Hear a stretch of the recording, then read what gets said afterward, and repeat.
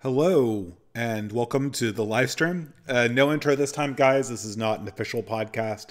This is just an Ask Me Anything. I don't have a prepared monologue, although I probably will go on several monologues. If you want to chat with me or give me a question via the chat, which I probably will get to, but in a more limited way than in the usual super chats or entropy chats, you can try to tag me with the @distributist thing.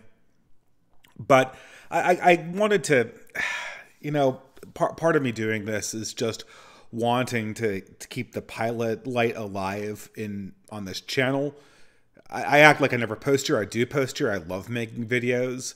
But for 2024, I've come up with lots of different essay ideas. And every time I've had an essay idea, it's just made more sense for me to publish on Substack. And if I don't make a video recording of it, I can do 2 essays. And the essay is auto-read by the Substack AI, so if people want to listen to it, they can listen to it there. And it's increasingly, and it also feels like a better reference because there's more conversation on that platform. And this is, I kind of think to myself, well, I'm mainly a YouTuber still. I always thought of myself mainly as a YouTuber or as a video essayist. And it's tragic that I'm stuck in this turn on social media where essentially nobody is making new YouTube videos of any note. I mean, there's people who do it professionally. There's the podcast of the Lotus Eaters. There are a few video essayists, but I can't even really think of many video essayists that are still out there doing anything of note or worthwhile. I probably could talk about some people from the left who made video essays. I got my tea here tonight. This is going to be a very casual stream, so feel free to trickle in questions. No, Dave Greene is not my real name. Greene is a reference to Graham Greene and to the character of Fiddler's Greene from the comic Sandman, which was a stand-in for G.K. Chesterton.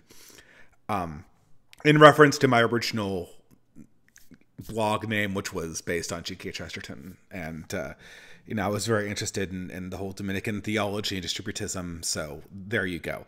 My first name is Dave, so people always call me that, whatever you'd like.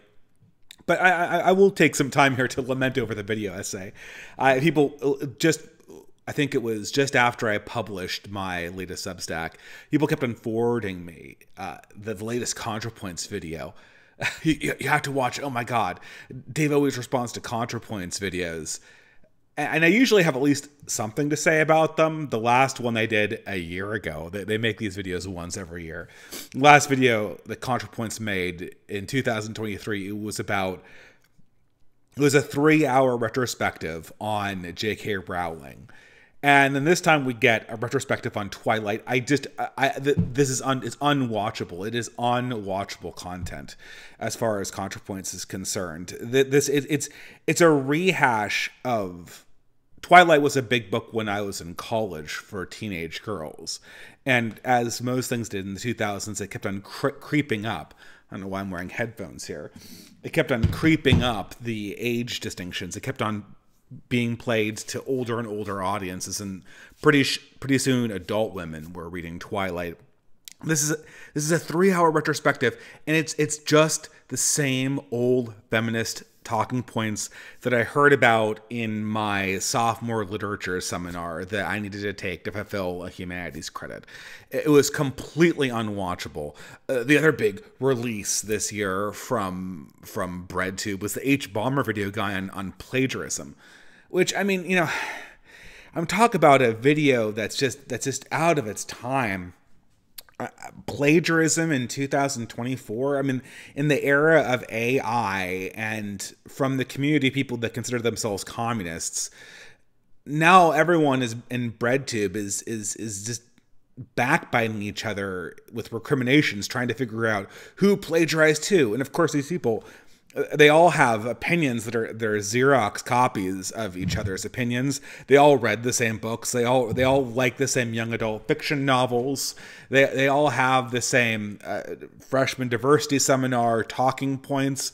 So I mean, trying to figure out who's plagiarizing who is It's like handing out speeding tickets in the Indy 500, even if we were in an age where plagiarism made sense.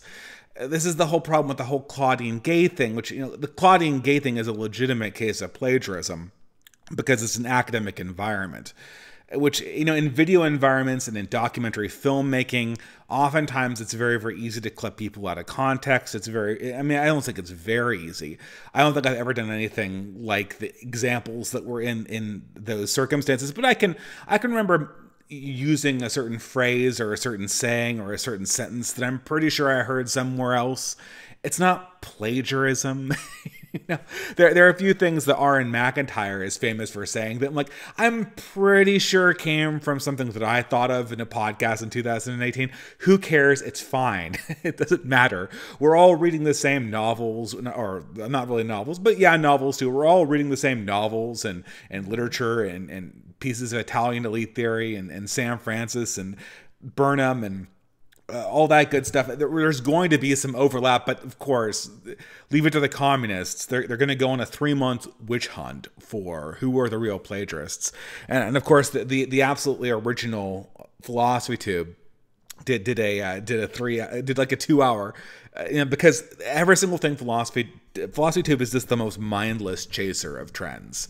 Every single video is just, let's use ContraPoint style to talk about whatever is big this month, and then put a bunch of bibliographies in about philosophers. And this is what this person said. This is what that person said. And the amount of originality is kind of astonishingly bad. I mean, it's astonishingly bad. And they have writers. These people, we don't understand is that for these big YouTube channels, they originally wrote their own stuff, but they have writers.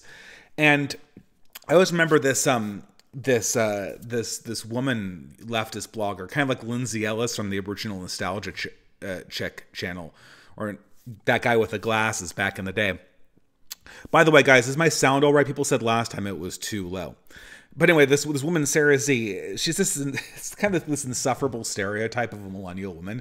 She sits on a couch with like this very, very prominently displayed teacup, which she holds right up next to her mouth and never actually drinks.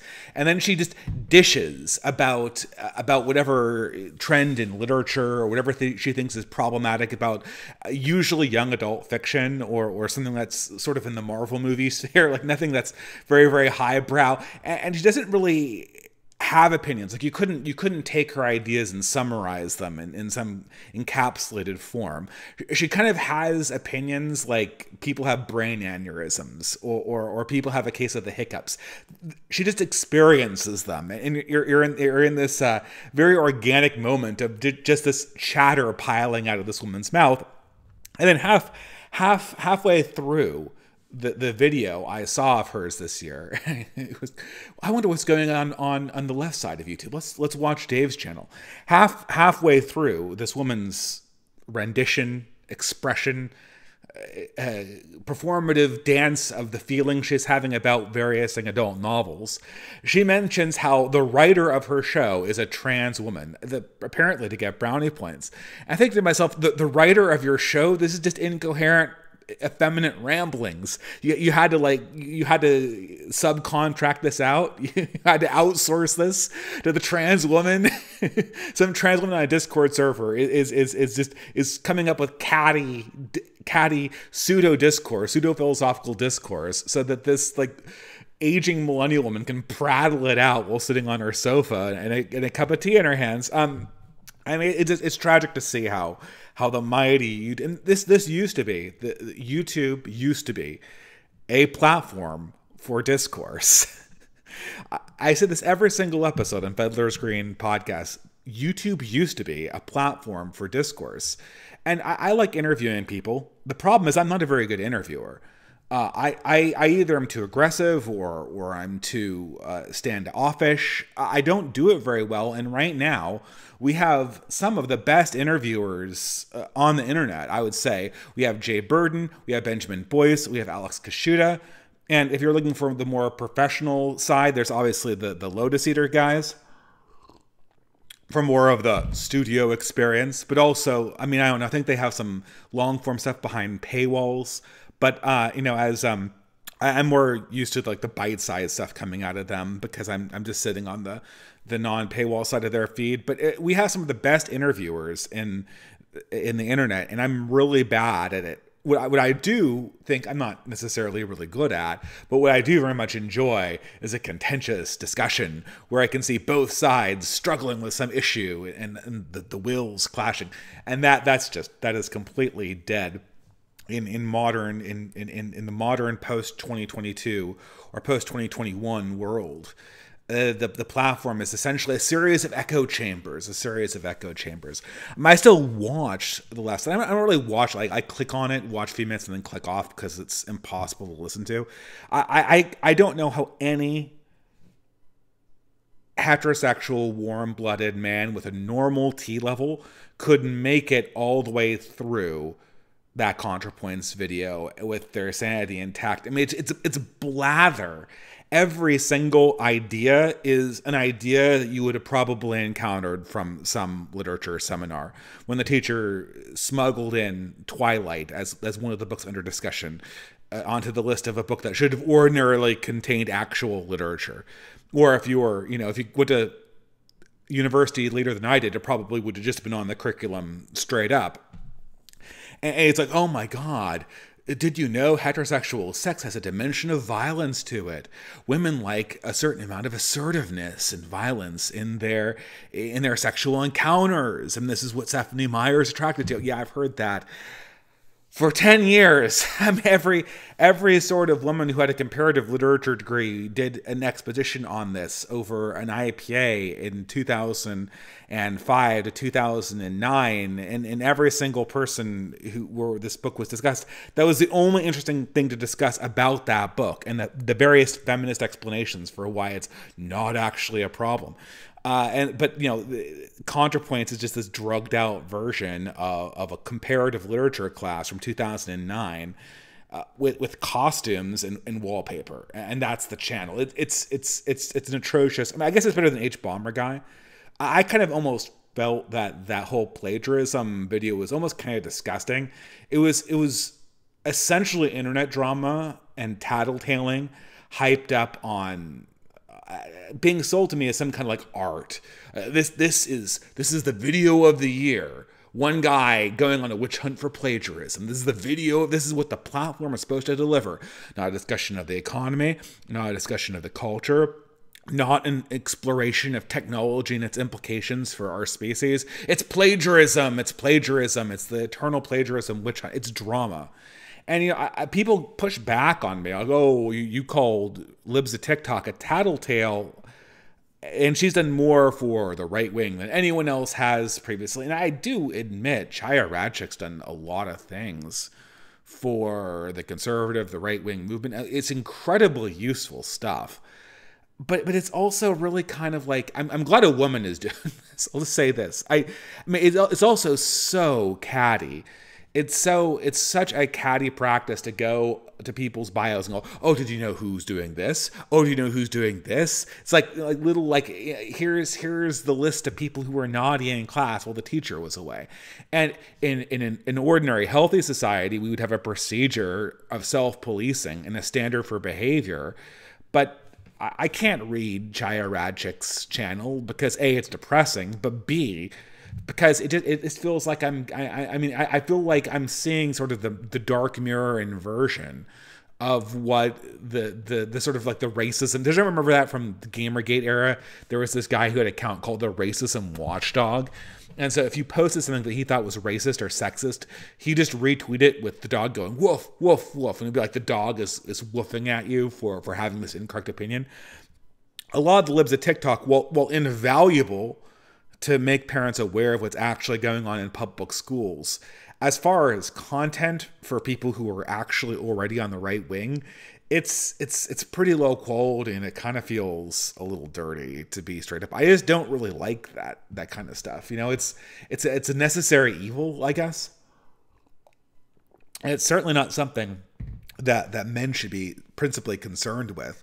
So, I mean, to get like a 2-hour video on plagiarism, I mean, now there's like this big drama that the left has finally completely become the Ouroboros that it always wanted to be, where H-Bomber Guy is getting pushback because one of the people he made the plagiarism video about may have deleted their channel and may have self-harmed in some serious way, which I think is probably unlikely, but that's the big drama. Oh my God, H-Bomber Guy, he's got a kill count of 1. I really doubt it. If the guy had killed himself, we would have heard about it in a week's time. So I'm pressing X of doubt on that. But yeah, I mean, that's the thing. Oh, I forgot. Since everything old is new again, the big news story this week, I think it's this week, everyone's talking about, like, Gamergate 2. Gamergate 2. I saw this. Yeah, there's not going to be a Gamergate 2. So I suppose that Gamergate 2 is triggered by the discovery of this consulting firm called, what was it? Sweet Baby? Well, what is the consulting firm? I have this up here. This is an informal stream because I can totally do this. It's Sweet Baby, right? It's not Sugar Baby. Sugar Baby would be too much on the nose, right? It's Sweet Baby, right? Oh well, I don't know. Yeah, it is Sweet Baby. So it's Sweet Baby Incorporated is this consulting firm where they essentially consult video games to make sure that their scripts are in alignment with DEI principles. They don't call it that, right? Because this is what they always do, right? The left will always reject any word you have for their ideas or their thought patterns, because it kind of destroys the kayfabe if everyone realizes that they're in line speaking from a certain ideology. Leftism only feels fresh if the pretense can be provided that they all just woke up and thought of this stuff spontaneously. You know, like in the 2009 to 2012 flip over, right? That everyone saw, but no one says actually occurred. In 2009, everyone was just, we want to be reasonable about race. We want to be fair, equality of consideration. It's all about systematic reform and getting better laws, blah, blah, blah, blah. In 2012, it's 100% privilege plus power equals racism.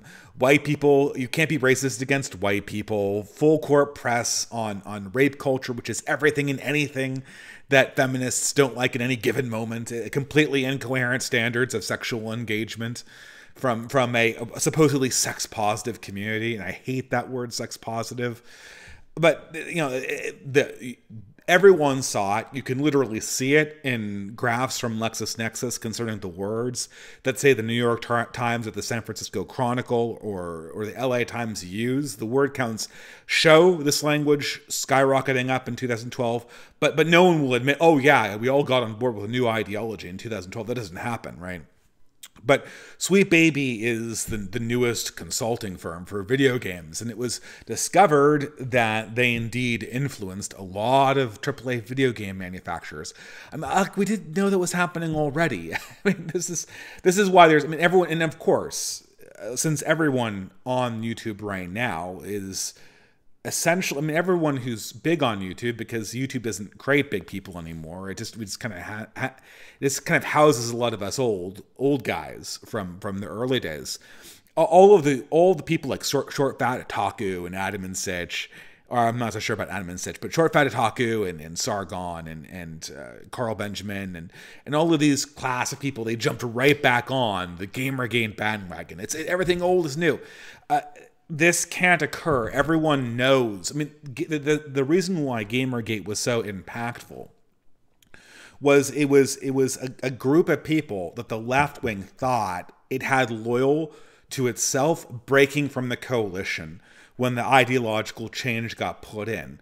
In all of their other avenues, all of the other avenues that the left controlled in terms of culture were entirely female dominated. And as such, they responded to a certain level of female agreeableness.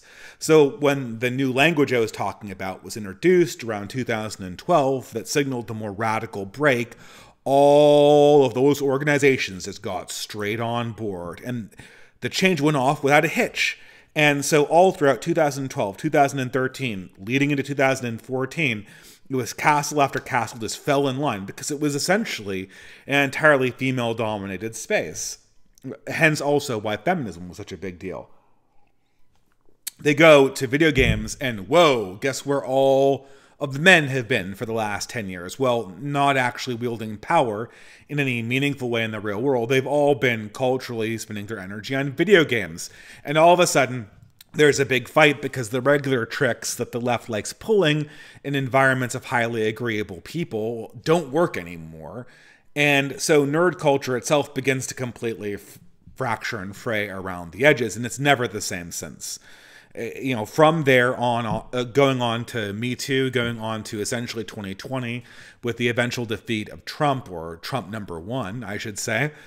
It's just a series of cancellations in which the mainstream cultural apparatus essentially, it literally castrates itself to the point where it's a complete echo of itself in the modern day. But the thing is that after 2020, we know where these organizations stand. We know where these organizations, where their bread is buttered, how they behave. So there can't be any surprise. Did anyone not think that these classic Gamergate type individuals weren't acting as paid consultants for AAA corporations? It's illegal not to have these kind of consultants if you're a large corporation making media, because a lawsuit concerning disparate impact or concerning a hostile work environment could completely destroy you. So it's no secret. And furthermore, this is also something, is that there was kind of a test that was put about, what made Gamergate scarier for the left, and why the original incidents of what we call the alt-right now, which is now a completely defunct movement, what made it so scary for the left was that it wasn't apparent so this group of people, this very, very large group of young, white and Asian, but mostly white men, white and white adjacent men, start breaking off from the cathedral mainstream and start going right. And in this process, in 2016, 2017, 2018, it's not exactly clear how far right they could even go. Could they just completely leave the boomer truth regime? And the answer is yes or no, yes and no. A huge number of young men, including myself, although I was kind of I was kind of more pushing in this direction rather than getting pulled. But, a lot of young men have ended up eventually completely leaving behind the mainstream 20th century boomer truth regime. What didn't happen, and what was, I think 2020 and the subsequent years, what was a great success of the left, is that the vast majority of the people that were involved in the original Gamergate type thing, the 2016 energy, a lot of them did not go all the way because it was just too hard. The ideas were too socially unacceptable. The consequences for being publicly known as a thought criminal were very, very severe. And the cathedral, the establishment made several very prominent examples of people and how it was going to punish them. And the thing is, it became less fun to get into the environment because in the original 2014. There was the 14 to 2018 era of this thing. Your channel could just grow indefinitely. People could make entire careers by doing this and just by talking about their own opinions. They didn't have to right now, people bust their ass on Substack to come up with an original idea or writing that sounds particularly good, or just having a very, very consistent way of reporting on the news. And we have a lot of talented people. We have a lot of people that are very, very good at writing and have a certain amount of insight. And really, if you're a person like myself or Carl who's survived since 2016, professional or not, there's something you have that you're giving to people. But in 2015, like, anybody could just be a disembodied head, basically doing React content, and they would become popular, and then they would get more popular just as a personality in and of themselves. The political channels were essentially popular personalities themselves, And what happens in this was it appeared to be kind of like a runaway reaction. Yeah, and you can see this in left wing too. Like, for instance, Hassan Piker, the guy is a talentless hack. The guy is a talentless hack. Or Vosh, absolute degenerate person. It was revealed recently. Absolutely degenerate person. No one should be listening to him. His one advantage is that he has a very, very good voice and a good ability to stay on topic and inside a conversation. And he's quick on his feet. But you know, no one would ordinarily listen to him. But those channels are allowed to continue algorithmically, the pattern that most of the right-wing or Gamergate channels were doing in 2015, 2016, 2017, which is growing indefinitely and being popular just by being popular, forcing the conversation. Because since your video went viral, everyone's talking about it and everyone's reacting to it. And the React people need to have React content. So, but this more or less, at least until Elon got in charge of Twitter, was completely curtailed for the right side of things. Not least of which because their AI algorithms were triggering on every single word that right-wingers ordinarily like to talk about. So, you know, this eventually was shut down. And it struck me for a while about all of this stuff is it has felt to a large degree like the right wing it's missing a lot of people. I mean, it's missing a certain kind of person. There was you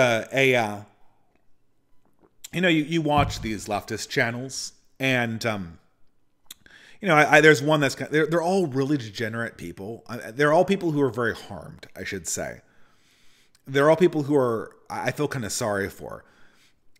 But I was looking at one called Let's Talk About Stuff. And this person, again, trans person, doing horrible harm to themselves with drugs and what looks like a really unhealthy lifestyle. They're suffering from multiple mental illnesses.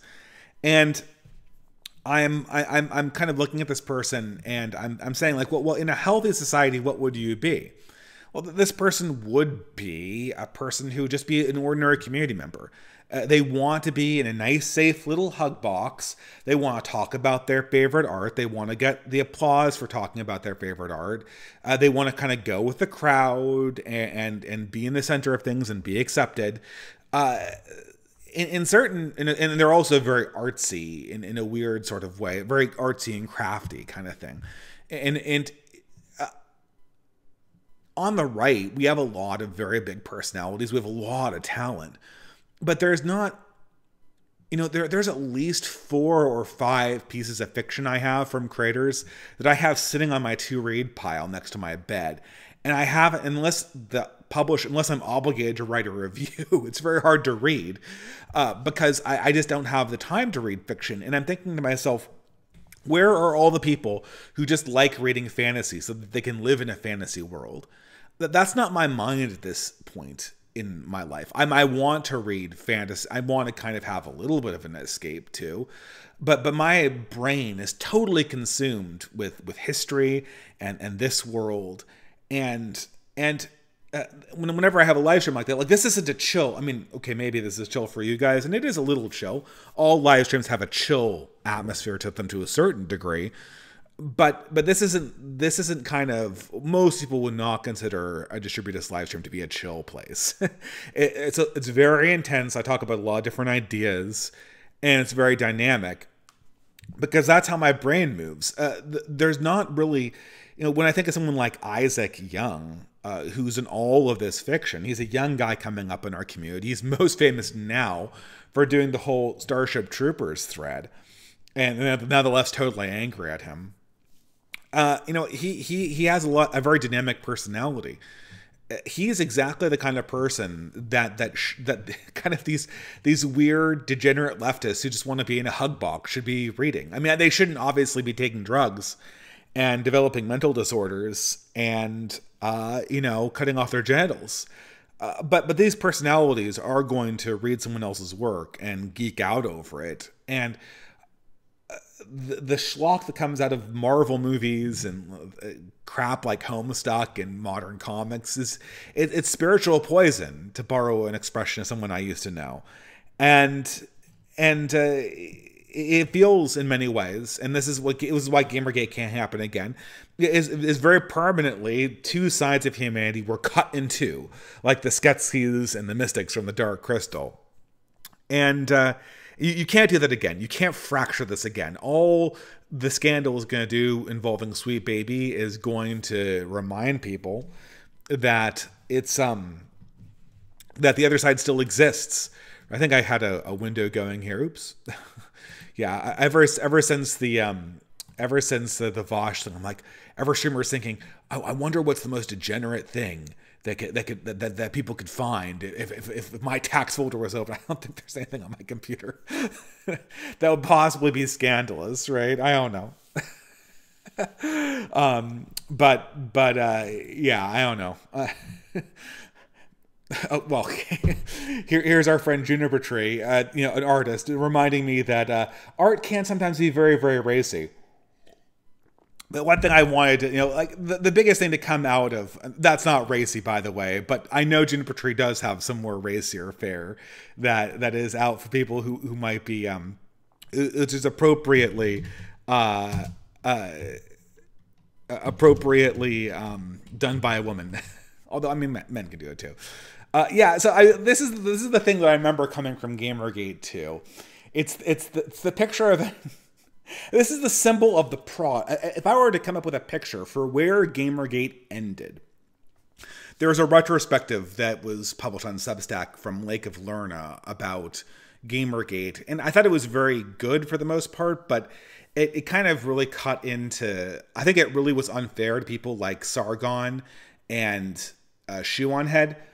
Sargon or Carl Benjamin, right? That the Lake of Lerna was very, I thought was very unfair to them because they wanted to portray it like, oh, there's problems on both sides, and it tried to present Sargon as, well, it tried to present Shoe on Head as a airhead, and it tried to present Sargon as kind of an unserious person who is a little bit of a degenerate on the side despite his conservative pretensions, which is not my impression. Carl Benjamin is a father and a family man, and he might have had a past that was different than that. But, I thought the author was very, very unfair of his characterization, especially since then Carl Benjamin has expanded his family and has done all this community building and has really come a long way ideologically. But one, and I also, unfair on Shoe on Head. I mean, like, Shoe on Head is agreeable and always adopts the political opinions of the people who are closest to her in an interpersonal way. AKA, Shoe on Head is guilty of being a woman. I'm sorry, right? That's what the great fault of Shoe on Head is. That's not being an airhead. That's called being a woman. Women are very agreeable, and they always go with the strongest person in the room who has a tight interpersonal relationship to them. And they always look to agree with that. But the picture that will forever characterize the end of Gamergate will be this one that came across my feed. Apparently it's from a few months ago, where Anita Sarkeesian had a birthday party that was wedding themed. So as a 40th birthday, the 40-year birthday party, it was a wedding to herself with all her guests, or at least the male guests, dressed as grooms, some as divorce lawyers and drunk uncles, and a ring bearer. It's just, I mean, it's symbolic of where, I mean, it's such a symbolic dead end of where this eventually left people. So you've conquered. So let's say you've conquered video games. What have you conquered? You haven't conquered. You haven't created a portal into people's souls or people's passions. All you've done is cut off that entire avenue of life to yourself. You cut off men, and you end up having 40-year birthday parties. What do you call them? 40-year-old birthday parties? That sounds weird. You end up having 40-year-old birthday parties where you're pretend marrying your non-significant others. What happens when you cut off a dimension of the other side is that you're not necessarily liberated. You're just stuck with half of the thing, an incomplete thing that cannot fulfill its potential. the feminist that cuts off men from her life, they don't become independent Nietzschean entities that are just creating their own worlds out of nothingness from their pure wills. What do they do for the most part? They relive the same feminine patterns that are organized around men and children with different objects that are just flat out less interesting, less poetic, less artistic, and less fertile. and this is the end of Gamergate, at least from the other side. I'll say this, that the side that won Gamergate was the side that went on and had families and grew up. I was posting this the other day, or another person I remember very prominently from the pre-Gamergate era. I don't know whether it's not a good way to show profiles here. Yeah, do you remember Seth Rogen from Knocked Up? And do you remember this guy from this character was someone who I remember from throughout my entire life as an older millennial, and as an older millennial, although I think Seth Rogen, I think, is more on the Gen X side, like Daria. I remember him from Freaks and Geeks. I remember him from Knocked Up. I remember him from all of those Judd Apatow movies. I remember him from Green Hornet, even. That Michel Gondry movie that was god-awful. And he was likable in those movies. At least initially. Right? Because initially, with Seth Rogen, the idea... every movie was the same, right? Every movie he was the man-child. Every movie he was the man-child. And he through the course of, through the arc of the movie, through the arc of the narrative, he would realize that he needed to become a man. He needed to put the video game controllers down and the pot down and actually take responsibility for someone else's life. Marry somebody. And Knocked Up was the perfect example of that, right? He gets a woman pregnant. He decides to do the right thing, gets a shit job as a computer programmer, and then maybe the marriage doesn't work out, as it's implied, but at least he stops becoming a man-child. The real Seth Rogen is, in 2024, selling people pot accessories, and bragging about not having children. Bragging about being a childless 40-year-old. This guy looks old. He looks old. And you can't help but think to yourself when you see him, you did not make the spiritual transformation that all of your characters did in the movies. It's a complete lie. Didn't you not internalize the message of those movies? What was the point of them? What was the point of Knocked Up other than to not be the person you've become? It's even worse because in all of those movies where Seth Rogen grows out of the man-child role, he's not a filthy fucking rich actor. In this world, he is a filthy rich actor, and he still can't grow up. He still can't take responsibility. He's still here in his 40s, looking like he's 50, I will add, trying to sell 30 and 40-year-old millennials more marijuana, which, good Lord, do we need anything more than more drugs in our life, more ability to tap out of reality as it is. That's exactly what we need. But I mean, this is the end of Gamergate, right? This is what the other side. In case you're worried, in case you're wondering about what the blue pill looked like, or you thought you picked the wrong side, this is where it leads. And I mean, I think, I can't get angry at these people because they don't want to fight, and very very much so the space where I am in always talks about doing things in real life. Moving forward, what can we learn from building a counter elite, etc., etc., etc.? How do we improve the right-wing art scene? That's hard. It's not fun. It's not. And even for people who didn't take the hard blue pill and who didn't go full trans and still have the semblance of normality in their lives and didn't completely drink the left-wing Kool-Aid. I'm thinking here really specifically of people like Short Fat Otaku or Dev. I mean, they're still kind of in this mode, right? They're still kind of in this modern consumer mode, and it frustrates me to see this. It does, because that's not where. I mean, obviously, I'm speaking to you on YouTube, sort of a dead platform in some ways, more than a few ways. And it's not, it is kind of a carryover from more innocent time. But the whole point of this is to move beyond and to move out of it. And, okay, let's do a rehash of Gamergate, guys. We're not even returning to the 90s anymore. We're just returning to 2014. Was 2014 really all that great? I don't remember 2014 being all that great. I really don't. Anyway, you'll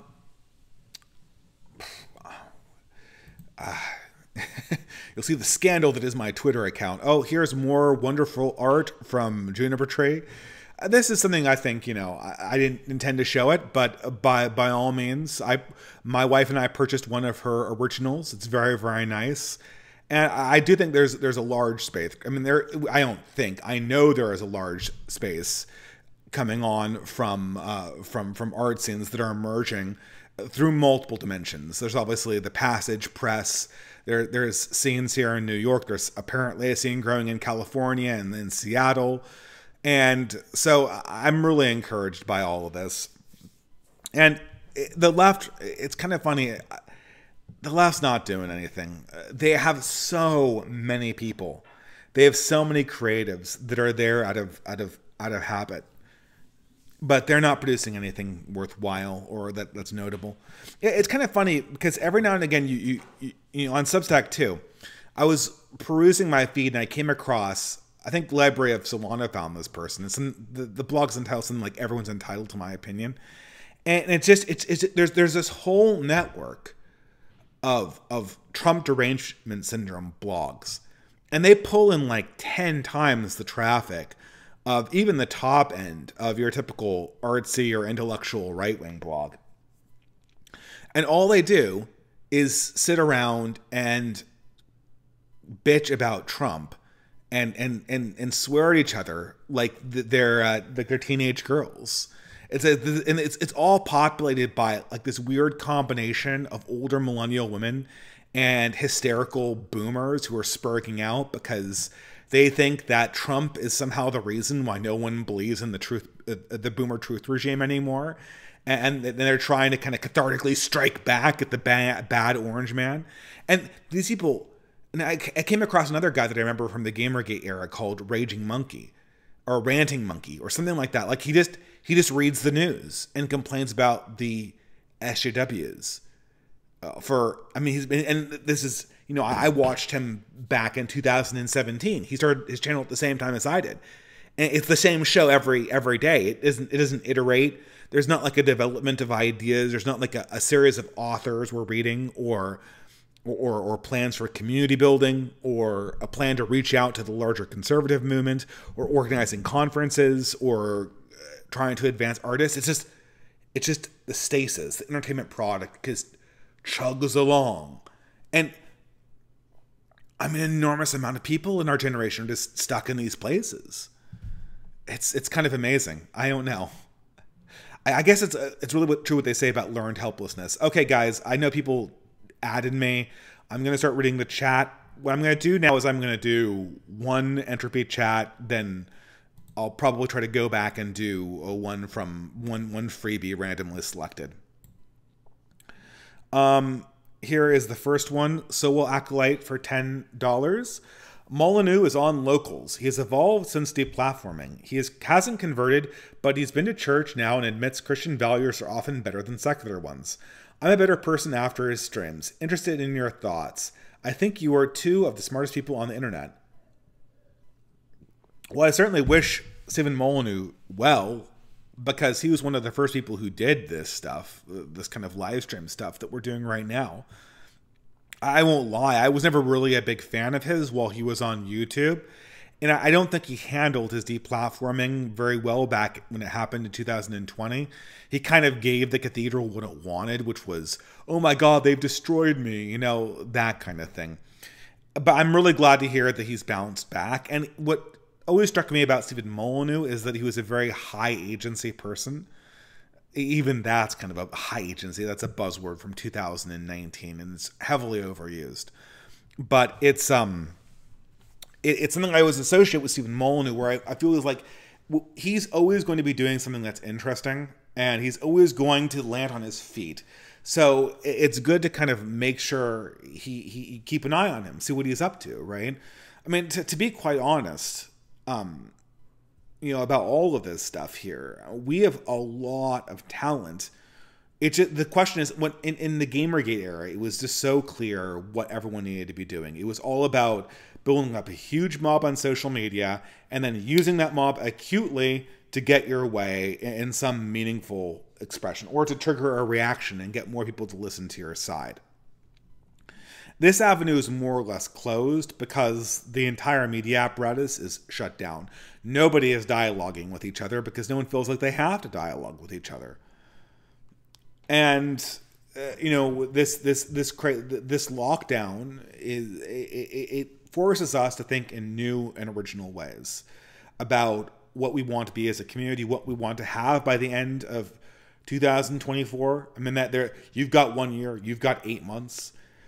After November, this country is going to be a different place. Either Trump will be reelected, which I think is probably the least likely of the two outcomes. And we'll have another huge ruckus, another huge repeat of the whole hysteria that racked the nation in 2016, which, I'm not particularly looking forward to repeats, but maybe something will come out of it this time. Or conversely, I think more likely, the establishment, the government will keep Trump out some way. And if that way looks really, really bad, there'll be a legitimacy crisis, which I think, in fact, will accelerate things faster than they would have otherwise. I mean, and then the big elephant in the room in all of this is just the boomer generation. Nothing can proceed while the boomer generation is here, just sitting on the status quo, repeat status quo indefinitely button. They're the reason why more conservative resources aren't flowing in the direction of the dissident sphere, which is the only future the right wing has, because it's the truth. They're the reason why the left wing is constantly in the mode of just being an entertainment product. The boomers are the elephant in the room, and until they completely leave the scene or change, everything is going to be kind of in a pattern where we're building behind the scenes, but very much the narrative of society overall is static. Because it can't move, because the boomers are just so big demographically. I'll check back here. Blah, blah, blah, blah. Okay. Do you think we're in the fourth turning, perchance? I'm not so sure if I really believe in the generational theory, the four generational theory. Was it the Strauss-Howe generation theory? I think there's some truth to it, and the same thing that all human patterns are cyclical. But the crises that define each generation are so radically different from one generation to another. For instance, I mean, technically the millennials are the same generation as the generation that fought World War II, but in the sort of fourth turning model, right? But the political crisis of legitimacy that the West is having right now is nothing like the Second World War in any way, shape, or form. So these analogies are kind of helpful, but they're not too legitimate, right? Any other interesting questions? A millennial booktube, blah, blah, blah. How do we cope with living around deracinated people versus various nations of people? I mean, deracination is going to be the order of the day. We can build communities of culture, which is what I think, that's what basque weaving is designed to do, and there's been a lot of successes in that. I'm kind of, I think we need to get the organization apparatus a little bit more formalized. Because what we have right now is such a nice machine, at least for where it's working, right? It's like that famous It's like that famous line from Anchorman, 60% of the time, it works 100% of the time. I say, like, basket weaving is going strong, and people are like, well, there's no basket weaving where I live. Well, I don't know what to tell you, right? Like, be the first person, because it's strong where it is strong. But being a hub for culture is one of the avenues that basket weaving can do. And reaching out to people, like, for instance, a natural ally of the right wing is the classical music community or classical music radio. We don't control that. The progressives control that. The progressives know in their heart of hearts that they shouldn't control that.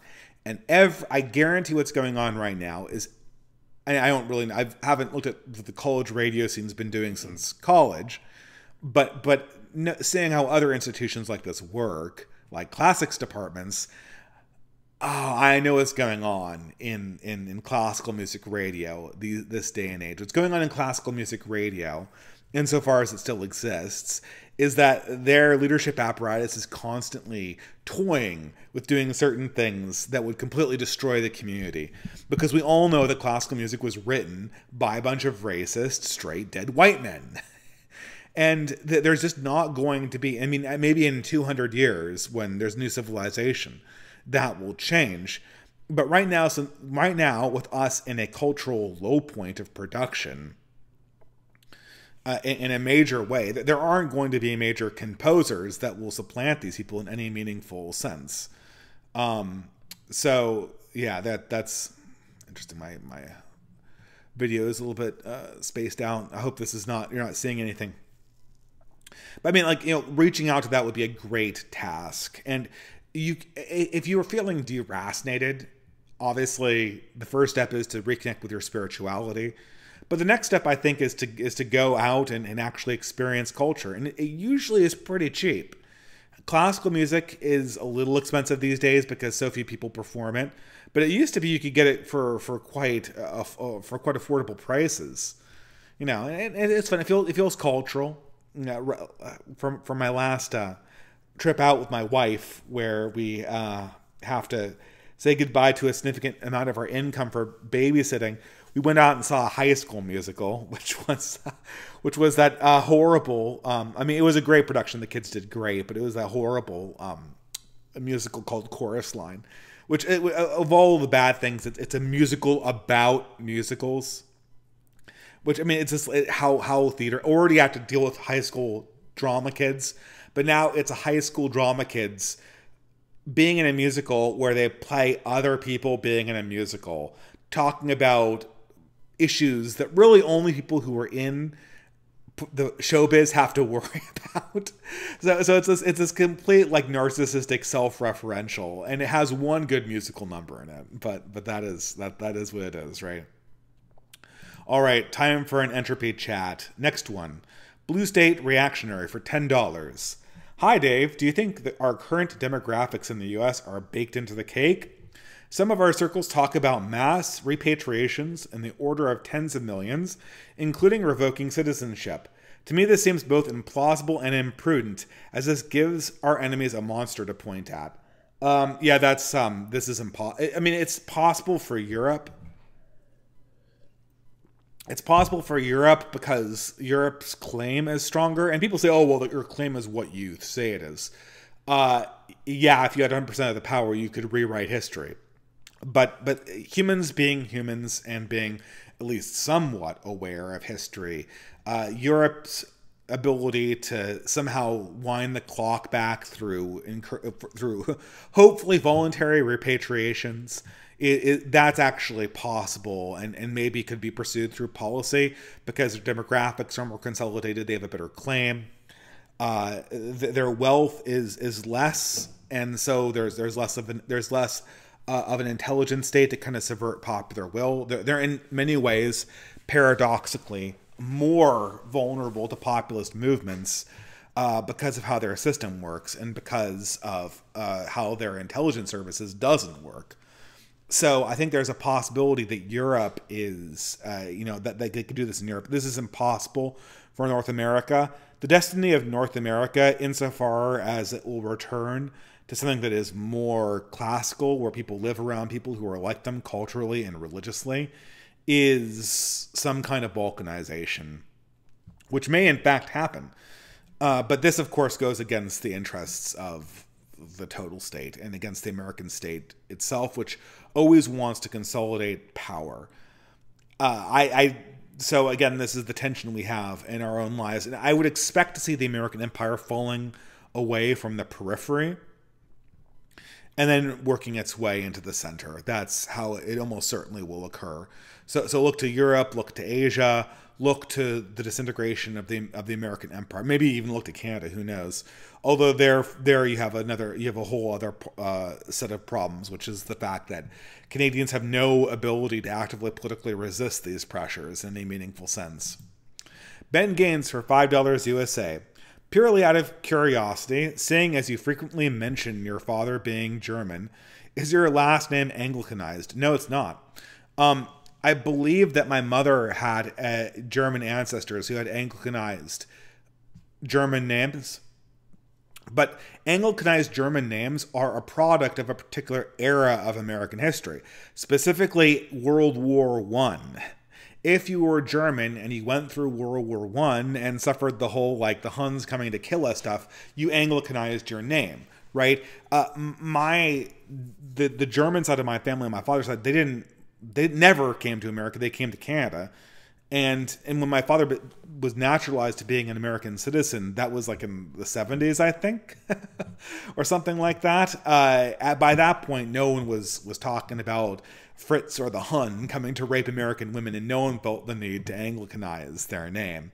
But as I really, really, really want to avoid talking about my last name on this stream, I will cease dropping hints and go back to the Spurg chat, as my friend the Franklin calls it, and see if I can. Guys, if you want a free question answered, you got to use the @Tributist sign.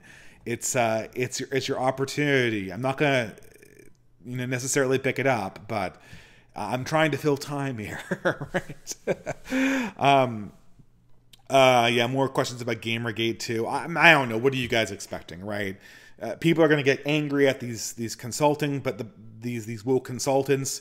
But like I've said, this race stuff is literally baked into American law. It is the elite religion which all modern judges are raised in and believe, and well, at least for the most part, believe. At this stage, the belief in this religion is falling away precipitously. So there's a problem in that dimension. Yeah, apparently I forgot the yeah, guys, I'm not Jewish. I mean, I think I might have like some fractional piece of DNA that's Jewish from my mother's side or something like that, because it was from the Ellis Island, literal melting pot. But the everyone was like, oh my god, I look Jewish. I do look Jewish. I look very Jewish. And this is a lot more, but genetically that does not hold up if you do the 23andMe. So you guys got to think of something else better. Maybe you could call me Armenian. I still can't wait for the right wing to go from Ashkenazi Jews to Armenians being the secret ethnic group behind everything going wrong. I mean, you've got Anita Sarkeesian already, Anna Kasparian, all of these people. System of a Down guy. The conspiracies write themselves. That's all I'm saying. Also, if you're Californian like me, there's a much bigger Armenian community in California than there is a Jewish community in California. That's for sure. Thoughts on dysgenics? I mean, it's a reality. I mean, dysgenics is naturally. I mean, I don't know. I mean, look, I'm convinced that dysgenics. I'm convinced that dysgenics is occurring. As a Catholic, I believe that you could probably stop dysgenics just by reinstituting Christian social norms, so that women picked for marriage rather than picking for. I don't really know what women pick for in terms of actually having children. And so if you shut down sort of like the big, if you kind of fix the pipes, so to speak, and shut down the big avenues of degeneration that you see and the big perverse incentives that exist in modern welfare states, a lot of this stuff would probably go away, and it wouldn't involve any kind of weird early 20th century stuff with eugenics. Probably this stuff is just a product of weak culture. And I think that, eugenics just opens up a whole bag of worms. It's obviously unethical from a Catholic point of view, but it's also just a disaster from a sort of C.S. Lewis abolition of man point of view. There's no possible way to manage this inside a stable society unless it's so absolutely incrementally slow that it would be imperceptible to any given person in any generation. Like if you just decide, okay, like we're going to get rid of the cystic fibrosis gene in this decade, and then maybe next decade we'll take out another like disease gene that this obviously doesn't have a problem with. Like you could do it that way, maybe. But if people are designing babies and like one-upping each other on some kind of social platform, then that's going to completely capsize your society into absolute utter chaos. You'll remanufacture the racial problem inside communities of people. They'll be at each other's throats. So yeah, I mean, look, this is a product of civilizational cycles, I'm convinced. And so we just have to ride the tiger of this stuff. Human populations are probably going to follow the predictions that people like Edward Dutton make, where really in the future, the only people who are going to have sort of the concentration of sort of good genes will be predominantly in religious communities who maintain sort of the standards around sexuality and still have children with people that have genes that allow them to be professional or act in a professional capacity. But it's a very, very hard thing to predict because everything seems so unstable. Okay, comparative civilization book recommendations that aren't Oswald Spengler. Well, there's the other one, The Collapse of Complex Societies. I did this one in my book review. It's one that's coming to mind right now. The Collapse of Complex Societies by Tainter, that's it. That goes over very similar ideas, and it's not like this dry German prose like Oswald Spengler is. That might be more useful to those out there who are looking to get a little bit more into the stuff and don't want to jump into the monstrosity that is Spengler. Yeah, I mean, the number one thing all people have to keep in mind is like ride the tiger. Multicultural communities are not the end of the world. They just work differently than monocultural communities. They're a lot lower trust. So the way you survive in multicultural communities is you make high trust bubbles inside low trust environments, like the Armenians do. To pick a more PC example, right? You make a high trust bubble where your moral standards apply inside your specific community. And that's the way you survive inside even densely packed multicultural areas. It's up to us to build those things. And it's not just a single solution where it's, oh, just go back to Europe. Oh, just run to the hills. There has to be an ability to survive everywhere. Because the biggest advantage in times of chaos is the ability to react to emergent situations in creative ways and in ways that are smart in the long term, which is why we have dialectic to begin with, right? Ben Gaines for $5 USA, a great name. Purely out of curiosity, seeing as you frequently... Wait, I already answered that question. Okay, let's do the next one. Luke Brasher for $5 USA. Hi Dave, I listened to your content for a while now, and I successfully introduced your stuff to my brother. He has poked fun at your soy boy-like voice, but I tell him that you just detransitioning from being an atheist leftist. I mean, I have, what can I say? I have always had a very nasally voice. I have had a little bit of a lisp since I was a kid, and I'm also from California. And living in blue states all my life gives me that kind of blue state uptalk. You know, the same way that what did Giant Geo say? He said, manager voice has become equivalent to gay voice. Because you're always supposed to be up-talking, always being positive. Oh, hey, that's so good for you. How you doing? You know, that kind of thing. Insufferable. But thank you very much, Luke. I appreciate it. Outreamer for $10. Evening, Dave. I've been thinking about the early 2000s. Would be interested in what you think of fakery in the era of late Bill C, early George W, Bill Clinton, early George W, and the war on terror. Honky tonk nationalism versus Islam, Iraq War, 1998 to 2008. Was there anything of value to come out of that era, in your opinion? I mean, I think you've isolated like one of the most fake eras of, like, I call this the hollow decade. I mean, there's you isolate, and I would say that the 2000s was 2001 to 2012. I do not think that it ended with Obama. It ended with the Great Awakening. The real Obama administration did not begin until he was reelected.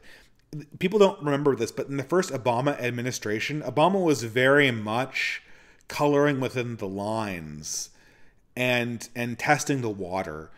And although I think that the Dear Colleagues letter, which marked a sea change in a lot of universities, I think that was sent out his first administration. It didn't get teeth until like 2012, 2013. It's really the Great Awakening, really when the Obama administration just went, fuck it, we're going balls to the wall with what we really want America to look like. Because all of Obama's first administration was just trying to pass and preserve Obamacare. That was its main objective. After that, the output was entirely focused on the Great Awakening. What do you say about the hollow decade? Other than I need to finish my video series on it, which I made the first installment in 2019 when my son was born, just after my son was born. So it's been a while. It's been a hot moment. I mean, I remember that whole period being really fake and being transparently waiting for something to happen, which eventually it did in the form of Obama. Yeah, that's what I remember from the era. Is there anything to learn from it? I mean, there's tons of things to learn from it. There's tons of things. I mean, you're watching the old world slowly fade away. What I remember about the 2000s is that it was a very horny time. It was a place where everyone was constantly going nuts. Like it was the most coon brain decade imaginable. People weren't even aware that culture shouldn't be so crude. You know, this is why Judd Apatow was such a popular filmmaker. Is that there's this idea that if sexuality were let free and let roam of its own volition, then everyone would just be better off and we'd be more liberated. And obviously that wasn't true. But there was also this idea, I mean, this era also was where the internet felt like it might actually deliver some good. I mean, one reason why everyone is so despondent about everything right now, one of the big reasons that people don't usually talk about is that it's really very obvious that the internet was in many ways a very bad thing. Now, obviously, I have a side hustle, podcasting and writing on the internet. And I probably would, if we had still stayed in Web 1.0, if it had kept 1990s technology, I still probably would have a blog and probably a lot fewer people would read it. And I probably read it with my friends in real life or whatever. And that would be its own thing. But by and large, the introduction of social media in particular, along with mobile technology, I mean, the three horsemen of the internet apocalypse was social media, widespread social media, the introduction of mobile devices like the iPhone to keep you connected all the time, and then women. Just women. That environment, and I guess you could add in a fourth one to make it parsimonious and say politics, because once politics, women, social media were online all the time, and in an environment where pressure and cancellation could be done, the entire society turned into essentially the longhouse on steroids, and any kind of creativity that was going on was immediately stifled. Not to mention the fact that the dating culture immediately was pancaked by that new development. And so one of the reasons why everyone's so despondent is that, you know, every now and again, like people do this, they post videos of technology and people get scared of it. And I think to myself, that technology was around in the 1990s. Why is everyone scared about it now? Well, it's because in the 1990s, everyone thought that technology would always be used for good. But now we've seen a 10-year time period where the technology that we all swallowed and clapped like seals for had an unmitigated, or not an unmitigated, but an overall negative effect on culture. And no one can come to terms with this. No one can talk about it. We just exist in our own little internet bubbles. The right has a huge incentive to break these internet bubbles down and reestablish public life, which is one of the purposes of basket weaving. Ideally, if you are in charge of a successful basket weave, there's two things you want to kind of become, or maybe three. You want to become an artistic community, an artistic and social community for right-wingers. You want to become a fraternal society, and you should see like the Old Glory Club for that, or the many others that are building off of basket weaving. This is a platform, not an entity to itself. And then you also want to become a social club that has its door open for normies to re-engage with humanity in the flesh, and to kind of own space that way as such, and to kind of reverse the effects. Because, I mean, the reason why we're also pessimistic is that now every piece of technology we see, we immediately assume, with a lot of justification, that it'll be used against us in short order, which, you know, again, that's not an emotion that's unjustified given what we've seen in the last period. Before I get on to Björk's super chat, I'm going to go do some Spurg chat farming here. Blah, blah, blah, blah. The only future I can see for Western man is something akin to the Huguenots who became buccaneers. Oh, that's interesting. That's a very Bappian solution. I imagine that the sort of band of pirates model might be useful for highly multicultural areas. Can the right wing ever respond on the new wealth being non-American white while still holding their meritocracy myth? Tech is Chinese engineers and Indian leadership. Social as an X. SoCal as an X. Well, I don't really know how to parse that linguistically. So, someone asked me how my trip to Victoria was. Well, I mean, if you're talking about like half a year ago, it was awesome. We might be going out that way potentially in a more permanent capacity in a year. But right now, we don't have any imminent trips to go out back to BC. But we do love, I mean, you know, I love the Pacific Northwest. I wish it wasn't occupied by shit libs and by our enemies. And it's just horrible when you think about it.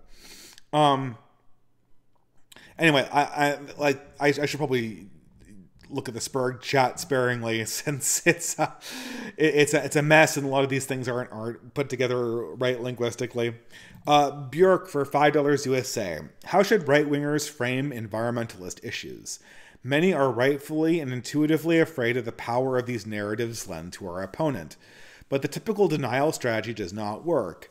And adding nuance is not a strong counter-narrative. Yeah, I mean, don't engage, like, first of all, like, don't engage with this global warming people. Like, just don't. Like, these people have never been amenable.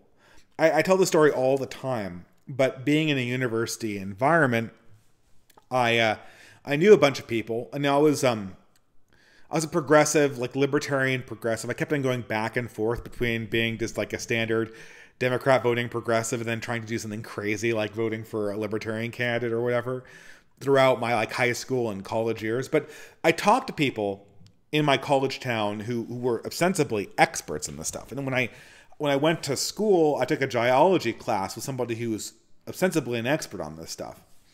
And in the meantime, I would be going on places like, not like message boards, like political message boards, and like forums that hosted debates between various different fringe ideas. You know, I even went to like the dark side of the internet, like VDR. I'm like, oh my God. Like, I want to be there. I'm like, I'm a horrible progressive. I'm reading Nazi articles, all this. I was reading everything, right? And so what I do is I'd consult before ClimateGate, if people know what that is, right? Even before ClimateGate, I would kind of drip the standard sort of in global warming skeptic answers, academic. Like, these are legitimate questions about how the whole anthropogenic global warming theory works. I drip them out to these experts, and they were like, they never had considered these ideas. They were complete deers in headlights. They couldn't answer basic objections from their opponents. And then I'd listen to them in a year give a talk on NPR, being billed as a climate expert. Don't debate the climate people. We can have a conversation in our own spaces. And indeed, it's not like global warming is bunk. It's happening. It is being driven by carbon emissions to a certain degree, but there are subtleties in that narrative that make the overarching story of a runaway warming that will imminently destroy human civilization wrong.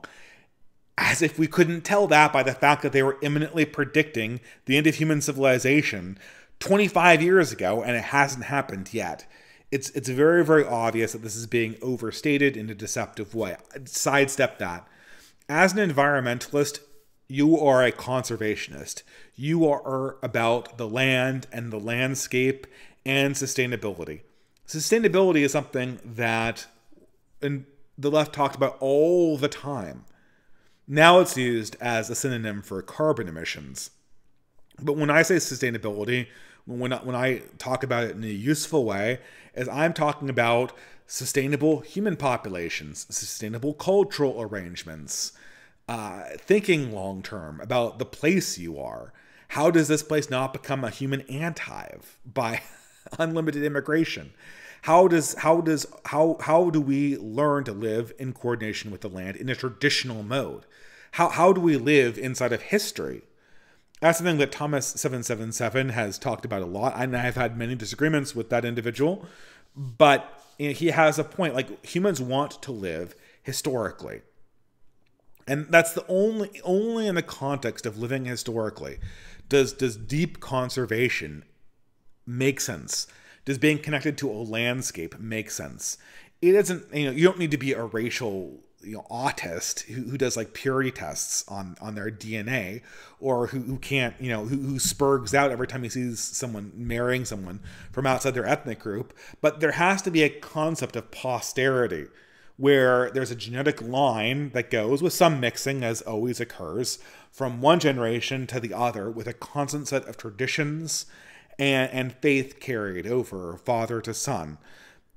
Only in a context like that does a long-term concern for the environment even make sense, outside of this mindless, like, we're going to light ourselves on fire in the middle of the intersection so that we can stop oil. Or we're gonna break into a French museum and this literally happened. This was gonna happen eventually. Eventually, the soup they were throwing on paintings was going to leak through the actual container and destroy a painting. I think it actually happened in France with a Monet. Okay, great, guys. You destroyed a priceless painting that stopped oil. And if you don't, or we need to stop global warming by giving another $5 trillion to these NGOs. We have to point out about how futile this actually is, and refocus on landscapes and refocus on the intergenerational ethical obligations to preserve those landscapes by living inside of them, just like we live inside of history and not outside or over it. That is how right-wingers have to frame environmentalism, as something that is properly right-wing and not an extension of the professional managerial class's desire to get another $6 trillion given to global warming NGOs, or for hysterical, women to destroy priceless paintings from the 19th century to feel like they're vindicating their own need for relevance in the modern world, or to vindicate their own lack of meaning born out from the absence of religion in children in their own lives. That's the response. Do you think living a low carbon lifestyle could help people live in traditional gender roles? No, I don't think. I think we need to get this low carbon thing, remove that from. Nobody cares about carbon, and nobody can count it.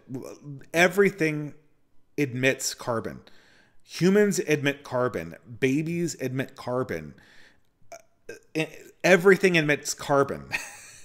Every living being that's not a plant or some other kind of photosynthesizing organism emits carbon or methane, and methane's even worse than carbon.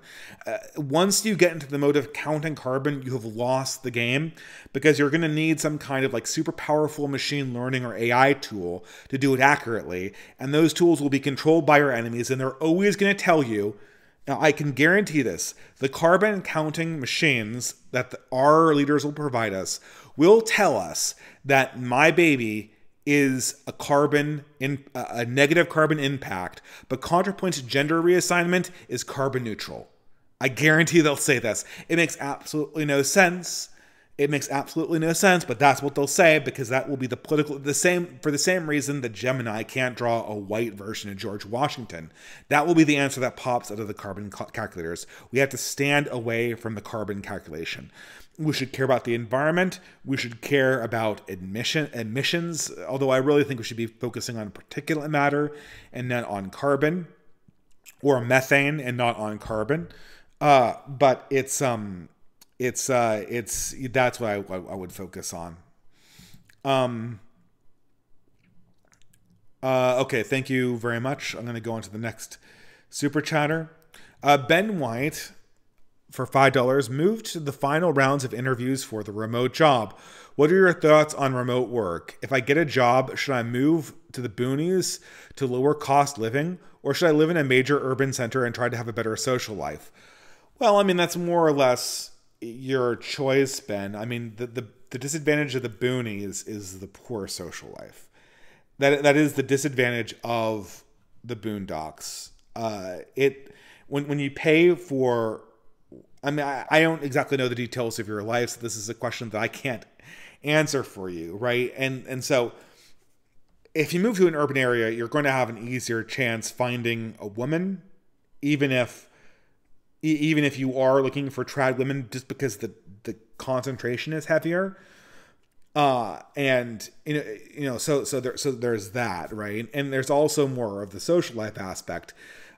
You really do not want to be spending a large amount of your salary on rent if you can possibly help it. So, I mean, if you had discipline, the ideal way to do this would be to live in some very, very low cost area, and then just take public transportation into the city, and then develop hobbies that require you to travel. And if you set yourself up really, really, really well, you could always, in the weekend or after work, go into the city and have some social engagements. As far as I'm concerned, and I've lived in both urban areas and in suburban areas, your social engagement is a matter of scheduling and will, not necessarily always living in the most populated area imaginable. If you don't have any friends in the big city, you will just be in your little, Bugman pod playing Fortnite or whatever for all your free time. But if you're disciplined and you want to do social stuff, there's no problem living in a low income area or in a more sparsely populated area and then migrating into the city. If you want to go to the absolute boonies, I think I recommend it if you're really dedicated to homesteading. But that is a project that you really need to look into beforehand, because there's no young people. It's very, very hard to do the kind of thing where you live in a low rent area and then commute into the social environment where you can meet people.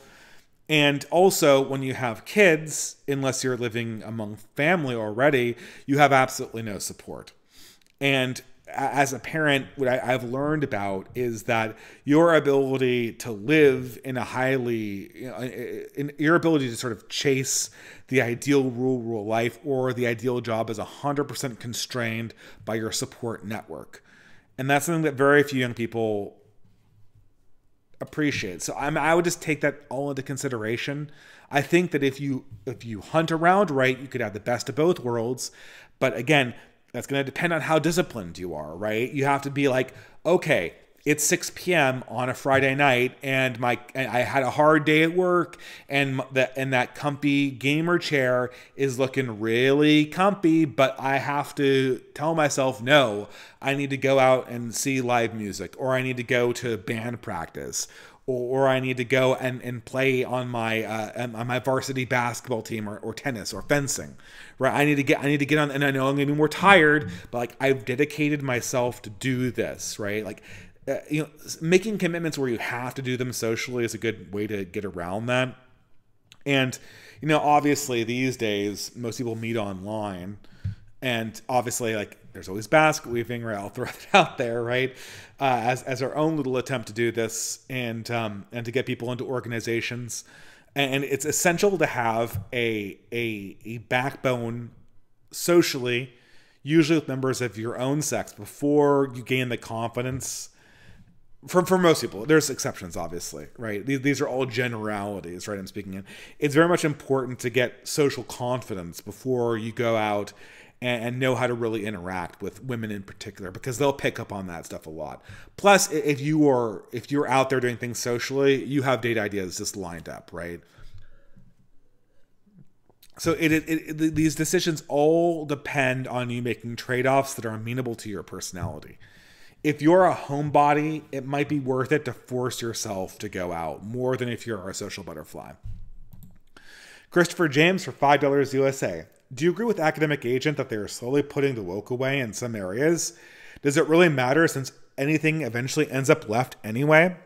Robert Conquest's second law, for instance. That is the law that says everything becomes left-wing that is not explicitly right-wing.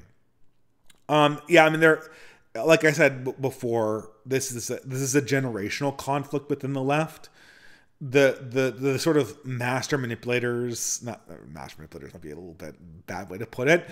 The more experienced, seasoned operators that are running these managerial organizations, they understand the extreme danger they are in with the further fracturing of the country. They want to walk back from the precipice. They know that the millennial activists are nuts, and so they want to put the woke away. But the thing is that they're slowly retiring. So the analogy I always give is someone holding a muscle, right? And the muscle's getting tired. They have to constantly try to put the woke away. And they are trying to put the woke away. You can see this. But the thing is that it's not working. In the 1990s, they really put the woke away. There was this huge explosion of political correctness just before Bill Clinton's second election. And in like 2 years after the Republican Newt Gingrich people won the Senate and the House back, all of that stuff just disappeared. It just disappeared, and it was American normalcy. And you heard a few things like Ralph Nader complaining in the background, but it was complete. All of that left-wing stuff was completely put away for about 10 years until you heard from it again. Outside of university campuses. Obviously on university campuses it still proceeded. But they're not going to succeed in this because they are subject to the same rules as everything else. And this is the thing with AI too, right? Like, people are really kind of like departing. I mean, like, obviously there are a lot of concerns that go into this technology. And I'm not saying that you should disregard it at all. But AI is still a finite organism, even if it was artificial general intelligence, which it's not. I don't think it's even approaching that currently. But even if it was artificial general intelligence, it would still operate in a world that has to play by rules. and it would still have to operate like other living organisms have to operate. Even if it did have gigacycles on these GPUs, it would still has to obey rules. And the same thing is true for progressives. It does not matter how powerful they are. The fact of the matter is that their old guard people are going out and the young insane people are coming in because they started believing their own bullshit. This is a natural degenerative process that all living organisms go through, and it's happening to the left again. All right, actually I should use some of the Spurg chat before I circle back to the paid things. Do you see an exodus of white Americans to Europe? No, absolutely not. Guys, here, the Europeans keep on doing this. Like, oh, you need to come back to Europe because the demographics are better. I mean, okay, like, if I go back to Germany, that's like the usual one, right? Because people know that I'm ethnically German. None of my ancestors have lived in Germany, well, really ever, because by the time they were in the physical area of Germany, it wasn't Germany. It was, I don't know, Baden-Württemberg or whatever. I have no idea, right? But like this whole European idea that Americans need to come back to Europe is bizarre, because the regulations on immigrating legally from America, I mean, it might be easy for a migrant to just pop on over and get benefits, but if you're doing this legitimately, it is a pain in the ass. The housing is more expensive in Europe than it is in North America, which is your number one financial consideration. Your pay is significantly lower, and most of the natives consider you to be a carpetbagger, even if you do speak the language. And I don't speak German. I mean, it's like, I took like 3 years of it in high school, and I used to speak a little bit with my grandmother, right? But like, no, it's not there, and I will never speak it fluently. Even if I live there, there's so many reasons why it's just not a good idea. People have to be able, we need to develop power where we are. We need to develop community where we are. And if we can consolidate if you take over Germany politically, the way that Bukele has taken over El Salvador, then maybe the conversation changes. If you turn Germany into German Israel, and you've got programs and like there's a propaganda campaign that like integrates German Americans back in, then that immediately becomes a different conversation. But without that consolidated political power, all I'm doing is replicating the current problems I have with my government to a different area that I'm less adapted to thriving in. And so for most Americans, it's a very unattractive proposition to do that. So, someone's asking me about watching the Apostolic Majesty's review of Morrowind. I have never played any of the Elder Scrolls games. My wife has played them. I don't know if she's played Morrowind, but she certainly played Skyrim because she talks about it constantly. And I don't know. I can't watch a review. I guess I did watch about 50 minutes of that ContraPoints review of the Twilight series, even though I never read the Twilight series. I watched one of the movies, but I can't. I have too much limited time to watch a review of a product that I haven't actually read or consumed. So unfortunately, I did not catch the Morrowind review. People have told me it's good. Okay. Nervan V-Maker, didn't realize the Greene in your profile is a reference to Graham Greene. I read his Brighton Rock and was impressed. Pinkle was a terrific villain. Like Milton's Satan, he put into the body of the awful Dodger. The last line of the book was also brutal. Yeah, Graham Greene is a wonderful writer. He's, obviously The Power and the Glory and The End of the Fair are the two ones that I've read, and then some of his short stories. He's most famous for writing The Third Man, which is my father's, more famous as a movie than as a book, right? But The Third Man, I believe, was semi-autobiographical about his time in post-war Vienna. And this was my father's favorite movie because as a young child, he was a war refugee. Yeah, he was a legit war refugee in Vienna in 1945. And the early 40s before they migrated, I guess after the war, they went to the hinterlands in Austria, but then they migrated to Canada. So he's aware of what post-war Vienna was like, and so he was always a big fan of The Third Man. So yeah, I'm a huge Graham Greene fan. I don't know. I mean, it's been ages. It's one of those people who I read him at a certain point in my life that it was just right.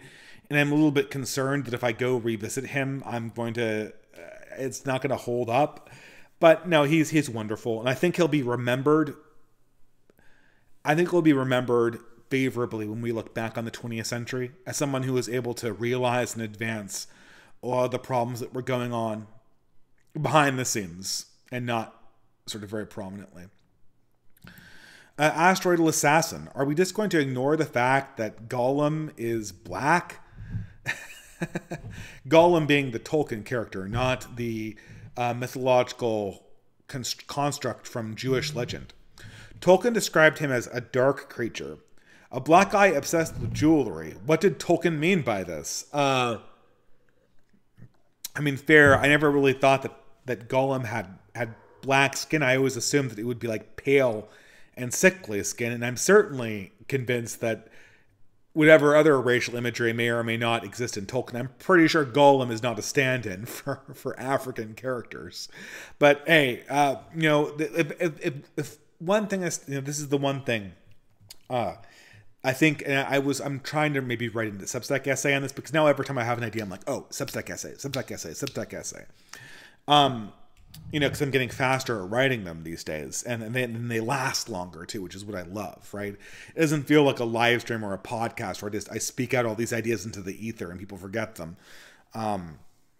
But the one thing the Wrights learned from this whole Starship Troopers / Halo fiasco, and I don't know how we haven't learned this before, books and movies and media are living texts. I mean, we mock the living Constitution.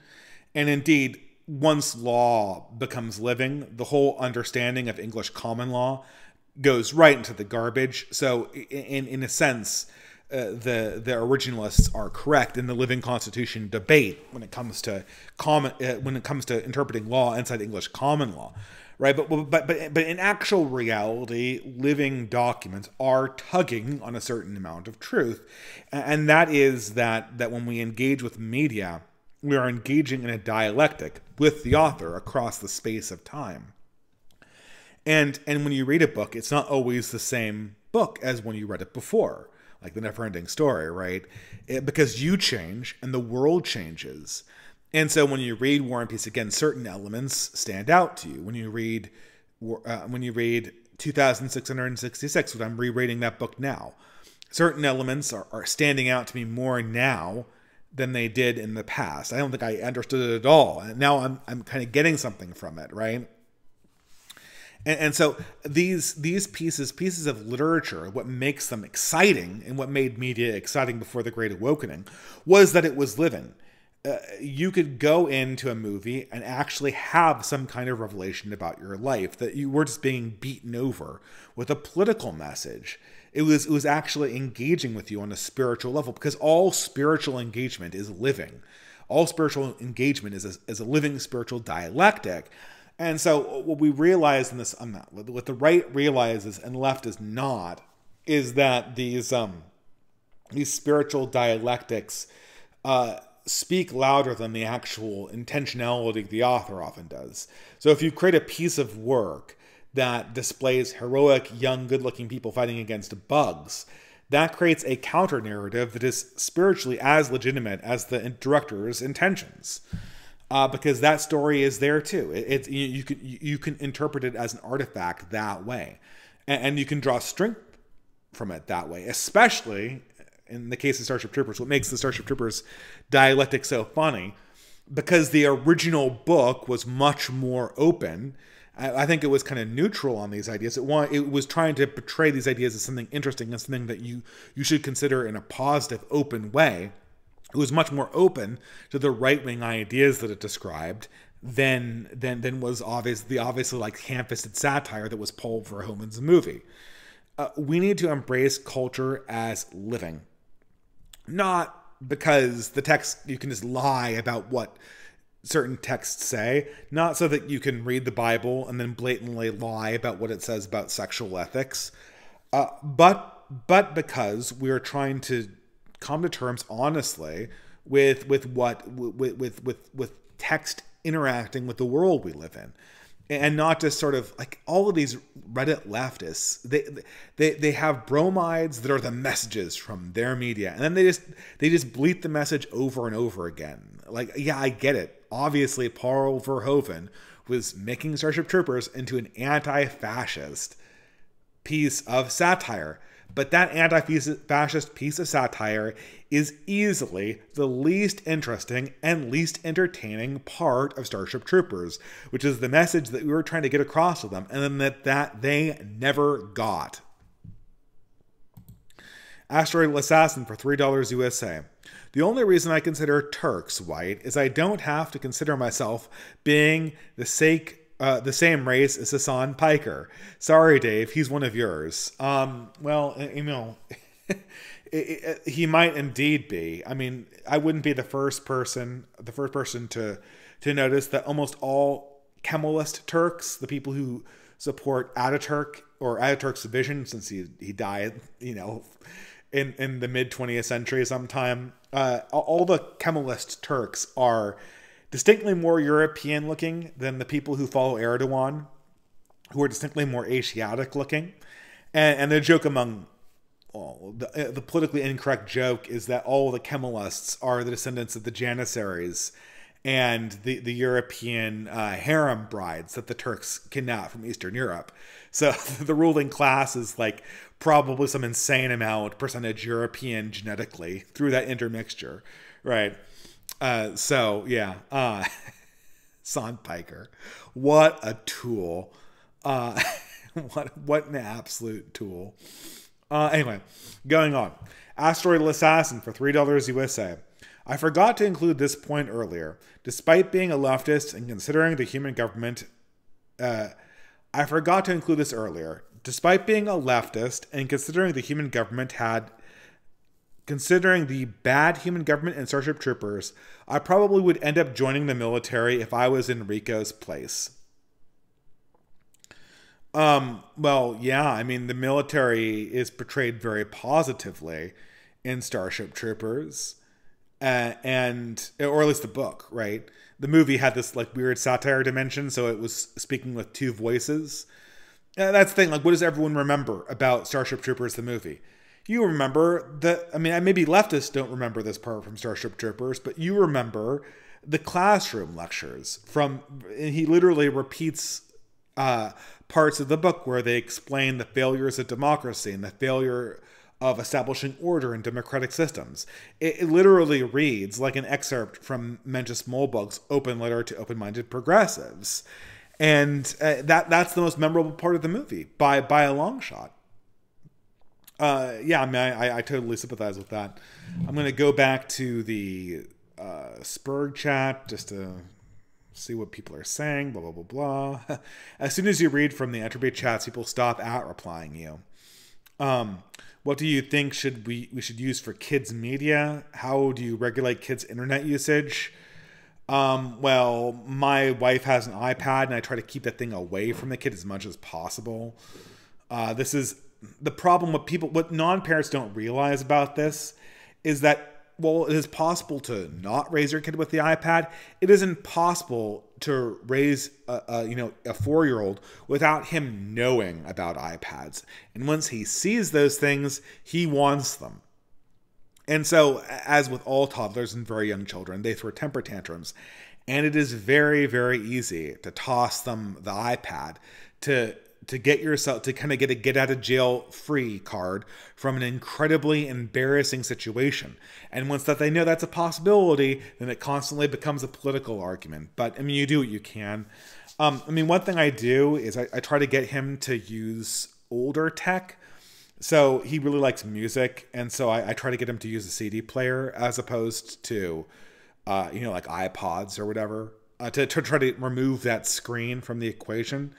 But of course, there's all sorts of problems, not least of which the fact that you don't have CDs as an adult person living in 2024 anymore. I sold them all.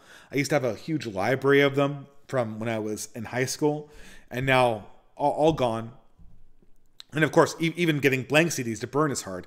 Not to mention the fact that the CD players that they make are pieces of crap and they break easily when they're thrown, which happens all the time when you have a young kid. So yeah, it's challenging. Juniper Tree, friend of the channel, talked about some kind of screen-free music player that was designed for children, and it might be worth looking into, but I'm trying to not buy electronics. So there you go. The Wooster for $5 USA.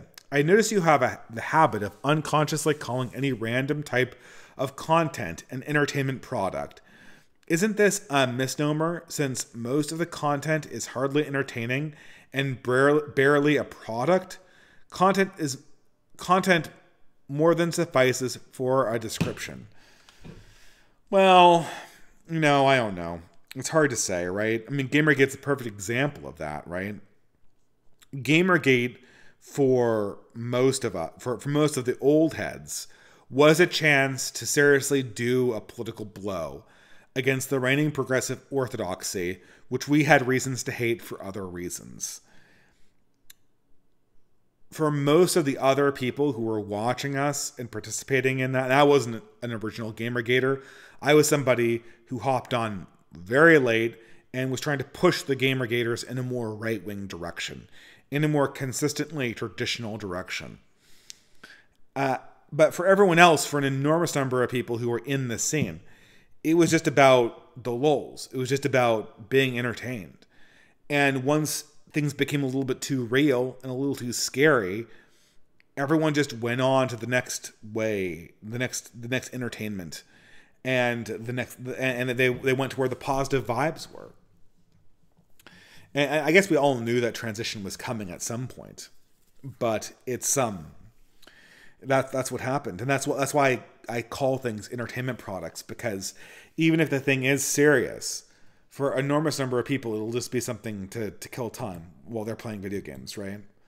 I mean, I watched 50 minutes of ContraPoints. I didn't watch 50 minutes of ContraPoints. I had I had a long day, got back, put the kid down. It's like 11 p.m. Too tired to write. So I put ContraPoints on for 50 minutes while I try to put paint on a model. Just that's my default activity when I'm too tired intellectually to either read or write. Okay, I'll just slap acrylic paint on a plastic miniature. I haven't bought a plastic miniature in years. They're all in queues, right? I need to do something with my hands, and so even then I could not possibly listen to that droning, drug-addled wreck for more than 50 minutes, prattle off stale women's talking points, while they gabbed into the camera like faces of death, all life drained out of them. Do people remember Natalie Wynn and ContraPoints from 2016? That person was sharp as a tack. They were on point. They had a vivacity to them. Now they're a zombie talking like this into the camera. Even their jokes are recycles of all their older material. They're recycles of jokes that they made in 2016 when they still had a brain that wasn't drug-addled, either with hormone replacement therapy or with ketamine. Someone's asking me whether I ever read Steppenwolf. It was my favorite book in college, and Steppenwolf was principally the second part of that video that I started but didn't finish, and will not be named. But maybe I'll get around to it. But yeah, I have read Steppenwolf, and I have a lot of thoughts on it. It's a great book. By Hermann Hesse, who was absolutely a shitlib. If anybody thinks that this anti-white stuff was a product of the 1960s, I urge you to read. I mean, Hermann Hesse was both kind of based and kind of cringe at the same time. And the cringe stuff he writes was really cringe. He might be the first person that wrote an anti-white screed. And read his short stories from just after World War I. If you think this anti-white stuff is a product of the 60s, it absolutely was baked in right after World War II.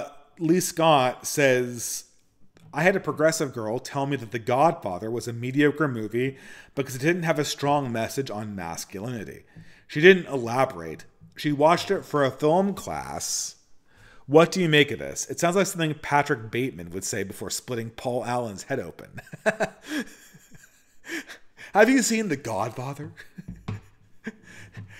Really, The Godfather 1 was all right, but when The Godfather 2 came out in '82, I think it really came into itself, both artistically and professionally.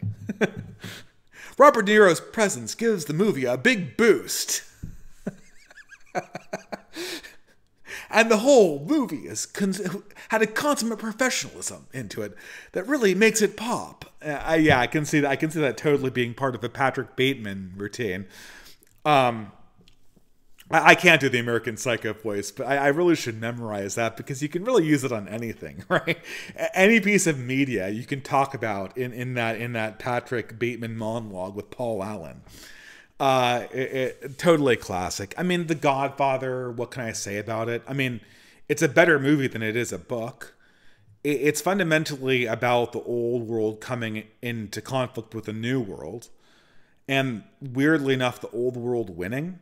That's kind of like, it is kind of reactionary in the sense that, I mean, it is about masculinity in a certain way. You've got one brother who's way too masculine in the toxic sense. You've got one brother who's way too effeminate, and then you've got Michael, the middle brother, in the middle, trying to hold the ends together, trying to be the best of both worlds. And in the end, the only choice he has is to become his father, and because circumstances force him into that. But I mean, I never really saw the third one, and it is sort of a tragic downfall to a certain degree. But it is very much a person being consumed by the old world. It's not the story of, because the mob is very much an institution from Sicily. And, I mean, I don't think it actually was in the 20th century. I think that this is a fascination of Mario Puzo and,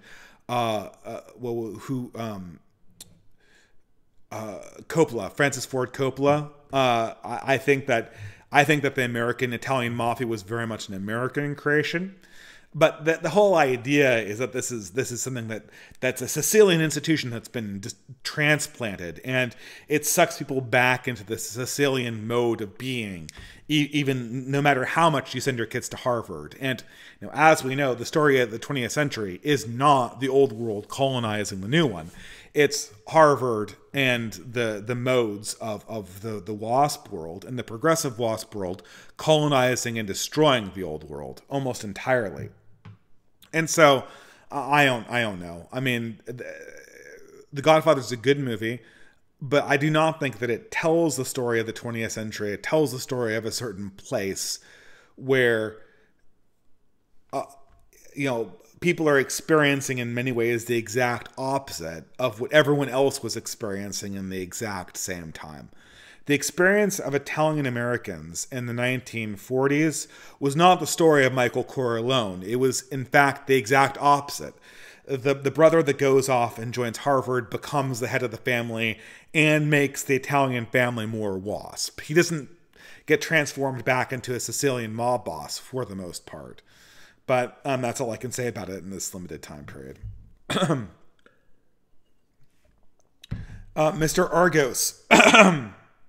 For $5.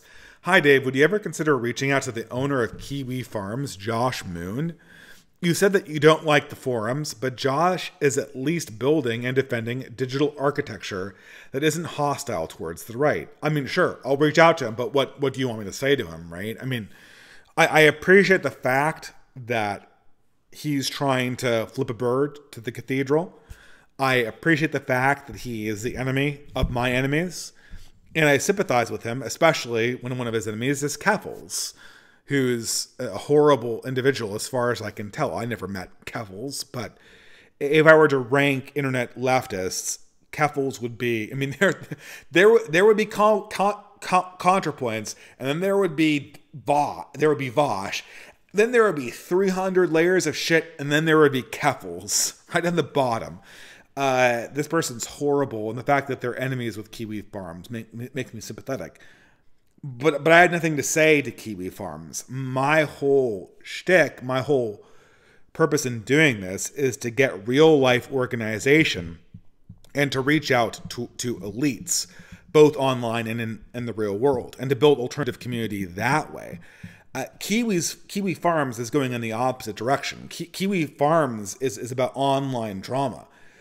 I don't care, like, from a business point of view, I don't care about that.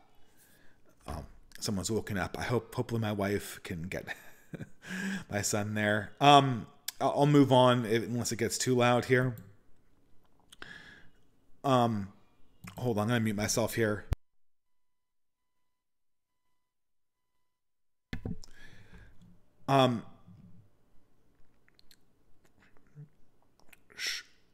Pardon that interruption.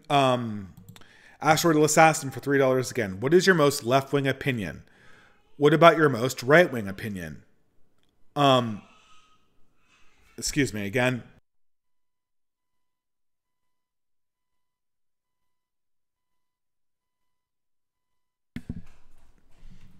What is your most left-wing opinion? What is your most right-wing one? That's a hard question. Most left-wing opinion.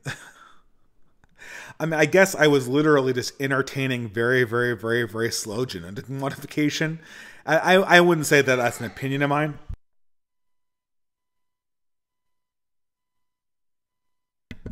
One thing you need to have as a streamer is a room that is quiet and has a door that shuts, and I do not have that in my current house.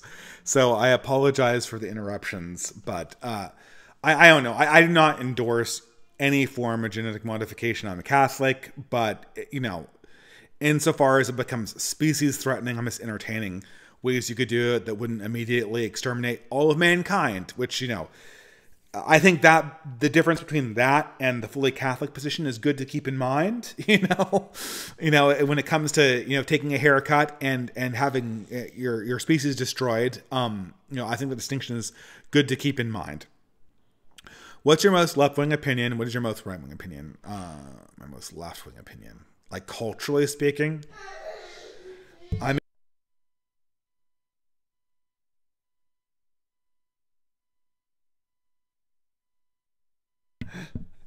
Sorry for the interruptions, guys. Culturally speaking, I mean, obviously I could just say like, oh, I think that jobs creation programs are my most left-wing opinion, but that's not like, jobs creation programs are not a left-wing opinion, right? Like economics, left-right distinction is just not an economic idea. It's a social organization, it's an authority idea, and it's a cultural idea first and foremost. The economic stuff is more or less secondary. If a right-wing government were to take power in America, all of these socialist, good government leftists would immediately become libertarians and go into like tearing down the government. If the government were ruled by right-wingers, they would immediately do that. They would immediately give the power back to the people, give money to the make things more divided economically, freedom of choice, freedom of association. They'd all do that. I'm trying to think culturally what my most left-wing opinion is. My most right-wing opinion is I think that, people need to be controlled by a strong monarchical figure and by a strong paternalistic force that needs to be enforced on their lives explicitly. I don't see any way around that in some way, shape, or form. I don't know Asteroid Assassin. I'm having a hard time thinking of one. Okay, here's my most left-wing opinion. I think that if I were to just be king, I think you would need to have an area of the country that would be cordoned off for degenerate behavior. There was some Catholic thinker that said prostitution is like a latrine. It is absolutely filthy, but if your palace doesn't have one, then it's going to start smelling. And I think that a certain amount of degeneration has to be tolerated at the margins of society as a pressure release valve, as a pressure release operation. And I think that is a left-wing idea, and I don't see any way around it. So at some point, I think like these, like, oh, let people do what they want. Like, it's a cop-out. It's a sign of weakness. But if I were an actual monarch and didn't have to deal with this sort of let people do what they want being used as a tactical way to undermine my moral positions, I would probably seriously consider letting degenerate people do what they want to a certain degree and in certain places, just simply so I could dissipate the political political pushback that would naturally come from instituting a more traditional and authority-driven perspective in all other aspects of life. You need to have spaces for people to do that so that society doesn't kind of explode in on itself. Ben White for $3 USA. Millennials are set to become the richest generation in the world, eventually as the boomers die and pass on their wealth. Will this be a net positive? What will replace the boomer truth regime? The millennials will not be the richest generation in the world as the boomers die because they don't have the habits to maintain that. And boomer wealth is being spent right now. It's not being invested. If the boomer wealth were being absolutely optimally invested for transfer, then the millennials would become the richest generation. But that's not happening because all of the wealth is being spent, B, given away, which all goes back to like these NGO organizations,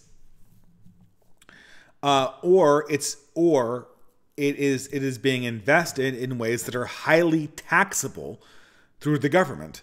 So all of that money is going to go back to the cathedral, or most of the money is going to go back to the cathedral. Now, if you are the children of a very smart boomer couple, then you might make off like bandits. They might invest it just right so that the government won't take it all, and they won't have spent it all by the end of their lives. But I would expect most of the boomer wealth to be plowed back into the government, either for vacations, for medical bills, or just given back, like in the way that Sting did. I do not count on inheritance as your mechanism for getting wealthy.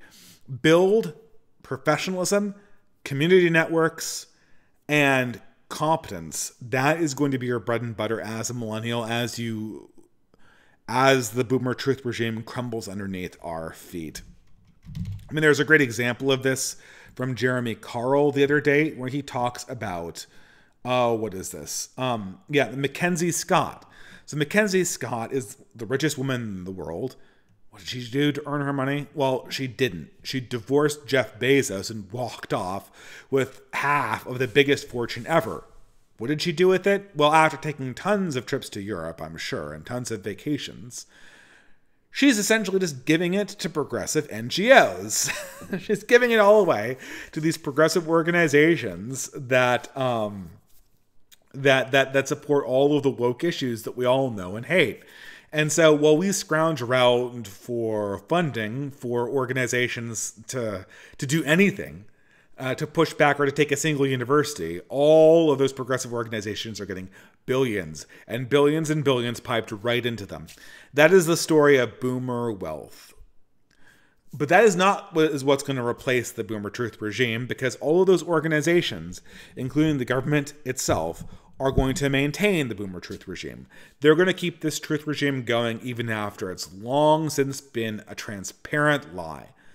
The end of the boomer truth regime begins right here in the right wing. That's what makes this space interesting. We are the space for new and interesting art. We are the space for challenging dialectics. We are the place that you can speak your mind. We are the place where young men who want actual change and want to have that instantiated in the real world come to meet and plan for things. And that's what makes this exciting. That's what makes this... It's certainly not because we're super popular or because we're playing into some kind of parasocial game. It's because we're building actually real social things and the real utility of new ideas.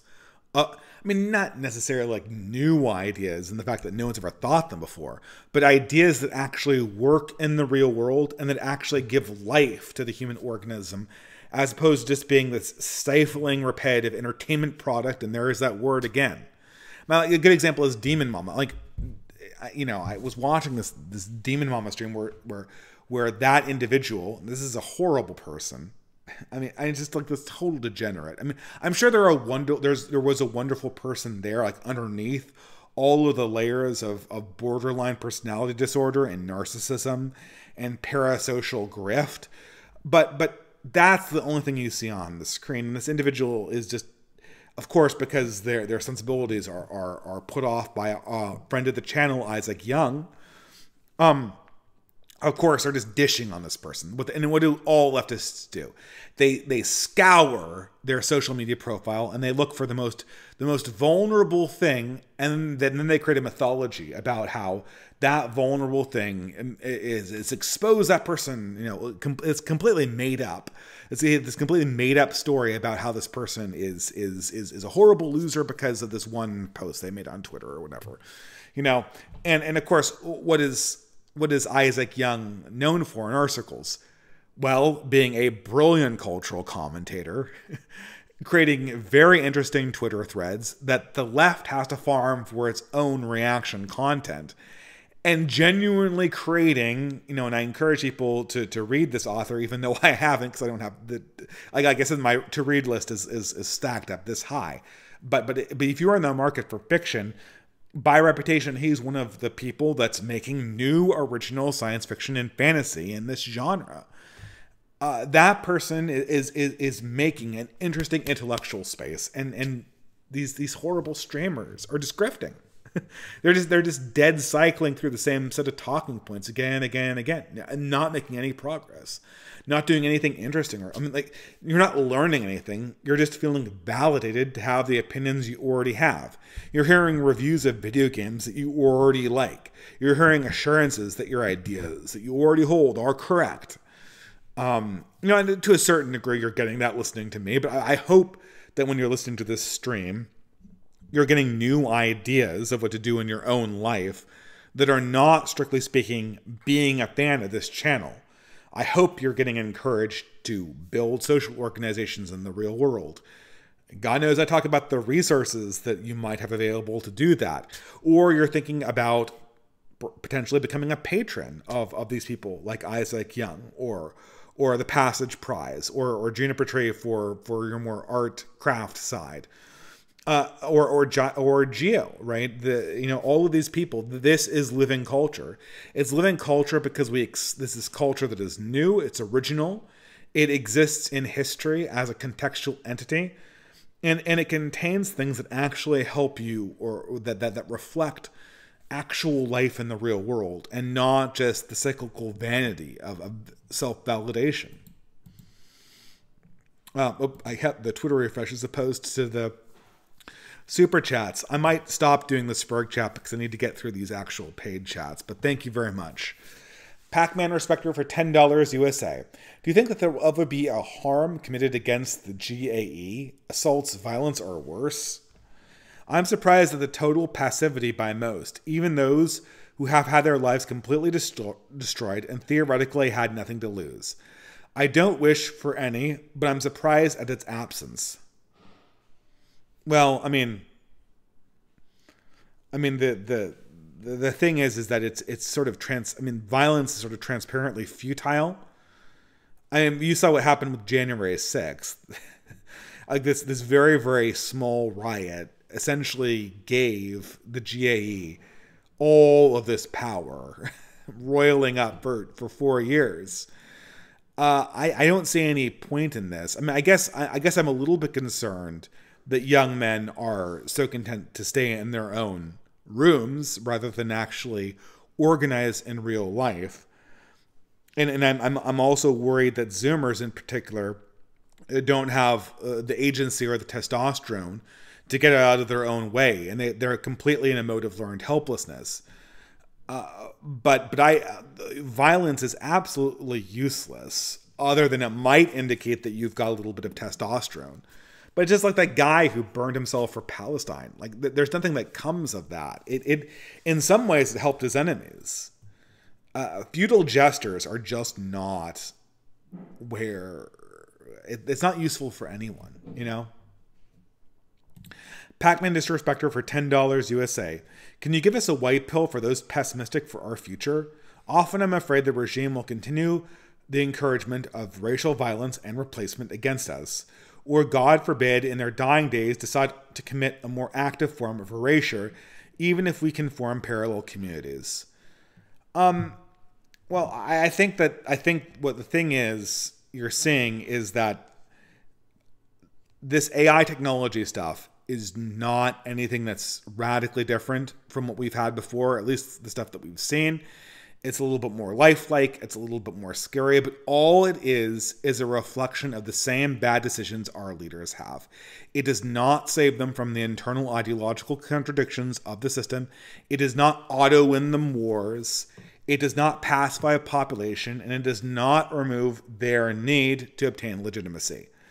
Their legitimacy is in the process of completely collapsing. If we can come out of that, and I think that there's a high probability that we can, being the only group of people that is well organized in real life with the ability to talk like actual adults and be competent in the moment, then I think that we stand a damn good chance of being able to take real political power back at a level where we can stabilize and defend communities against all comers, either by conquering the entire GAE, which sounds like a long shot right now, but in the long term certainly is not, or balkanizing it to the point where we can come out with the pieces of it that are needed to essentially get through this dark age and into a new civilizational epoch, a new era of religiosity and belief from which we can sort out all these problems with these horrific technologies from a mode of strength and not from a mode of weakness like we are right now. But thank you. That's my white pill right now. Macrocosmically, you will feel more white pilled if you get yourself into better shape, if you are able to get a family for yourself, if you're able to live among community, if you go to social events, especially with the basket weaving, getting ideological friends in real life. All of those things will help you feel more white pilled than if you just doom scroll. Don't doom scroll. I have found myself doing this. I have literally freaked out over seeing tech demonstrations, like this guy shooting things with lasers. That technology was there in 1993. This is old technology. I saw it and I freaked out because I was doom scrolling, because my mind was in a mode where as soon as I saw something, even if I had seen it before in a completely benign setting, it freaked me out because I was in the mode instantly of thinking that they're going to use this against me and my children. You've got to get out of that mode. You have to think the rules of reality have not been suspended. It is the same contest of wits and wills and civilizational ethos as it has always been. And it is the same human conflict, just filtered through more areas of unreality. That layer of unreality is their greatest weapon against you. But we have the truth. I mean, we don't have the truth, but as the side that is not constantly lying, we can at least touch the truth. We're not beholden to sort of narcissistic narratives about how our own imaginary genders are valid or something like that. We don't have to maintain these illusions. We can see the ugly truth, and we can also reach towards some greater human hope. That's my white pill. I hope it helped. Asteroidal Assassin for $3 USA. Dave, I just realized the reason why you're against raising the black IQ question is because it will make a race stronger, smarter people, sun-resistant people. Oh, sorry. I just realized I realized the reason why you're against raising the black IQ is because it will make a race of stronger, smarter people, sun-resistant. I know what's up, Dave. So I guess the reason why I'm against eugenics is not because I'm Catholic. It's because I'm against the idea of creating a race of black Wakanda super soldiers that will conquer the world and destroy everyone everywhere. Yeah, maybe. Well, I mean, this technology cannot work as hitchlessly as people imagine it. And what people don't understand is that it's going to explode and cause a lot of human harm way before it generates anything like what people imagine in their nightmare scenarios. And so if it even worked the way the advocates say it will work. So yeah, I mean, that's one uniquely racially supremacist nightmare scenario that I don't oftentimes hear about, but there you go. Thank you, Asteroidal Assassin. Derek Gutierrez for $5 USA. Very reserved high school senior here, whom never initiates talks with girls, but wants a girl for prom at least. Every girl either seems to be stone-faced or probably has a boyfriend. Haven't had a girl talk to me all school year. Advice, God bless. Okay. Here's how you do it. So you're just asking a girl out. She's not your girlfriend. I had a girlfriend in my last month of high school, which I deeply regret, but, not really something I want to talk about, who I went to the prom with. Here's my advice, right? I mean, like, you've got guy friends. Are the guy friends going with anybody? Well, then ask them if anybody is looking for a prom date who wants to go. Through your guy friends, know in advance who are the girls who are looking for prom dates. And then just ask them casually, like, oh, hey, I thought you might be going to a prom. Would you be interested in going? And then if they say no to you, just kind of like laugh it off. Like, okay, okay, I'll go on to the next one. I mean, I don't know. This is something that I didn't really know how to master.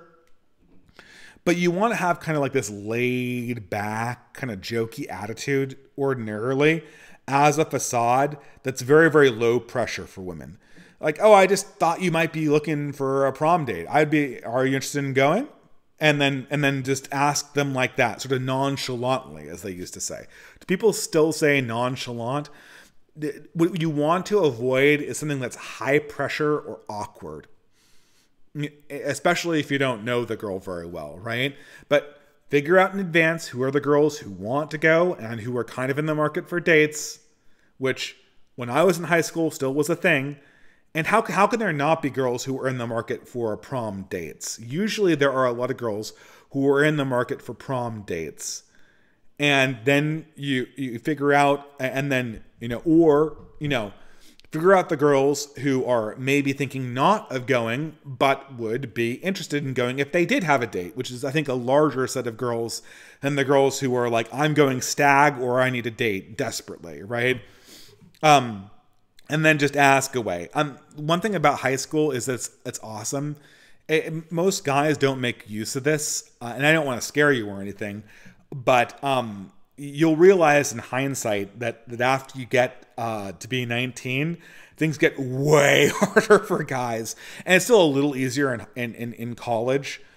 But you really want to try to get some practice in talking to women and asking them out in high school.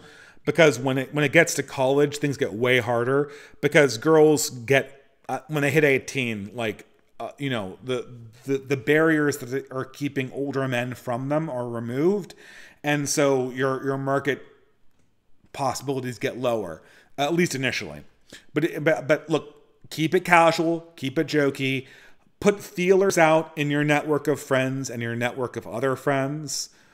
And girls love setting people up. So if you're acquaintances with a girl who's going, just say casually like, hey, I was thinking of going to prom. Do you know anyone who might be looking for a date?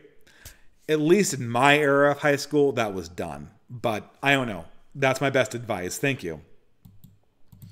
Benway for $3. What is the cause of the Bugman death drive? I can't wrap my head around the mentality. Is it hyper-individualism, or is it a perverted spirituality and a desire for something bigger than oneself? Well, I mean, it's the meaning crisis, in short, right? The Bugman death drive is, I don't be crude about this, but I way back when, in 2021, I think, 2021, I made a video about advice for young people in their 20s. And I said the main thing you want to avoid in your 20s is the dopamine, the dopamine depression cycle, right? So like your brain gets the dopamine hit and it needs the dopamine hit. So then when it doesn't get the dopamine hit, it goes into panic, right? And so you'll realize this is that when you get adrenaline, you get less panicky. But if you spend all day listening to podcasts and playing video games, the second you see something a little bit threatening, or the second you see something that's a little bit disruptive to the ordinary course of existence, you immediately go into panic mode because your brain's worried that dopamine is going to get taken away. Most left-wing culture is literally organized around keeping that dopamine drip feed going on in real time. Their entire spirituality is focused on having a constant drip of self-validation coming into them. Even that's why it's so rare to find a left. I mean, I suffer from depression a little bit too, because I spend way too much time looking at screens and doom scrolling, which is playing into that dopamine depression cycle of constantly having your brain go into an anxiety attack every time it's pleasure buttons taken away from it, right?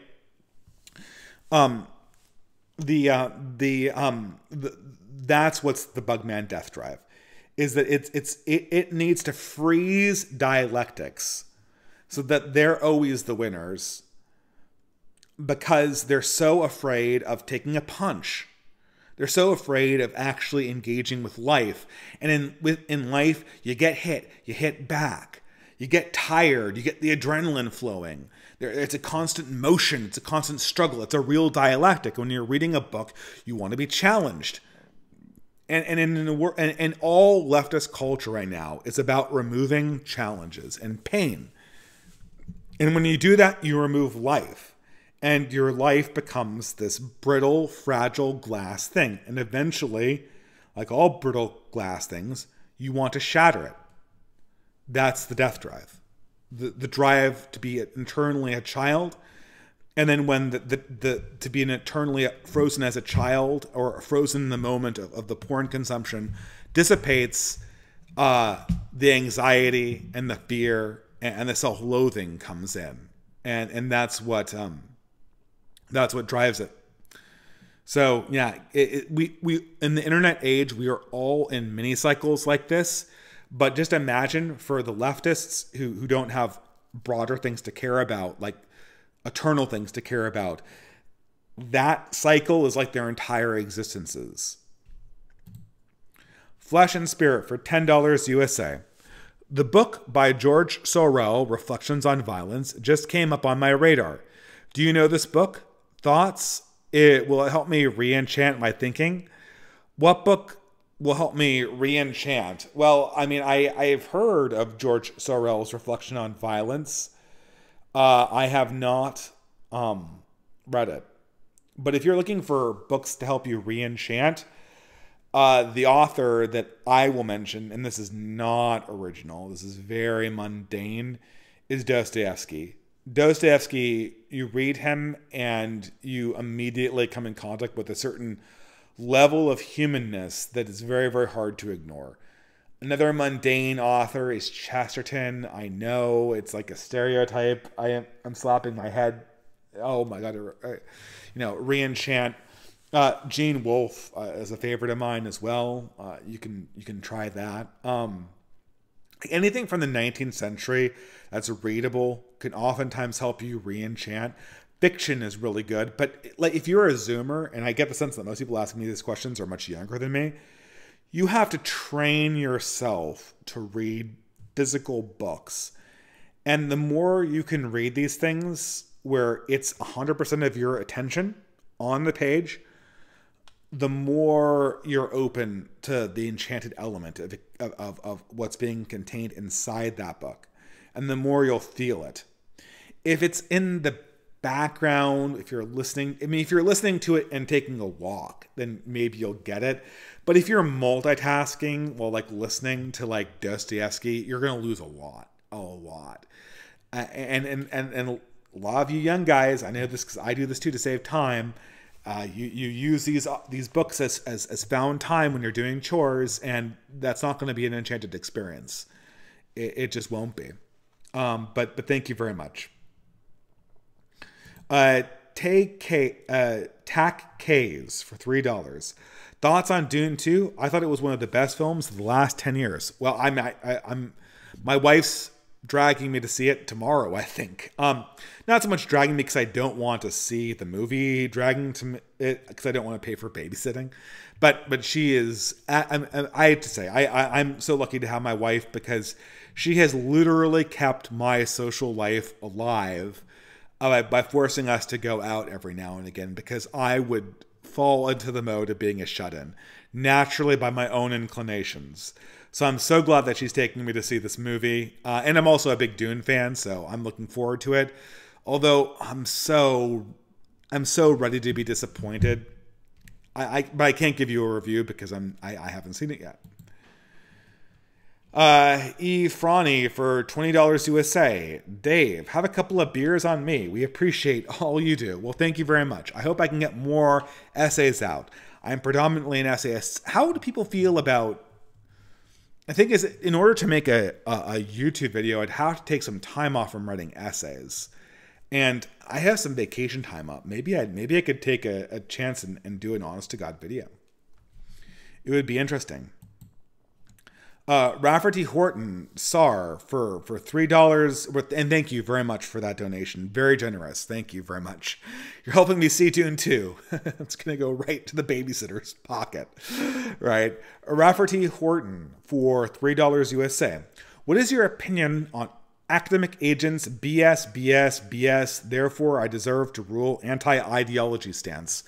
Well, I mean, it's basically Machiavelli. I mean, that's...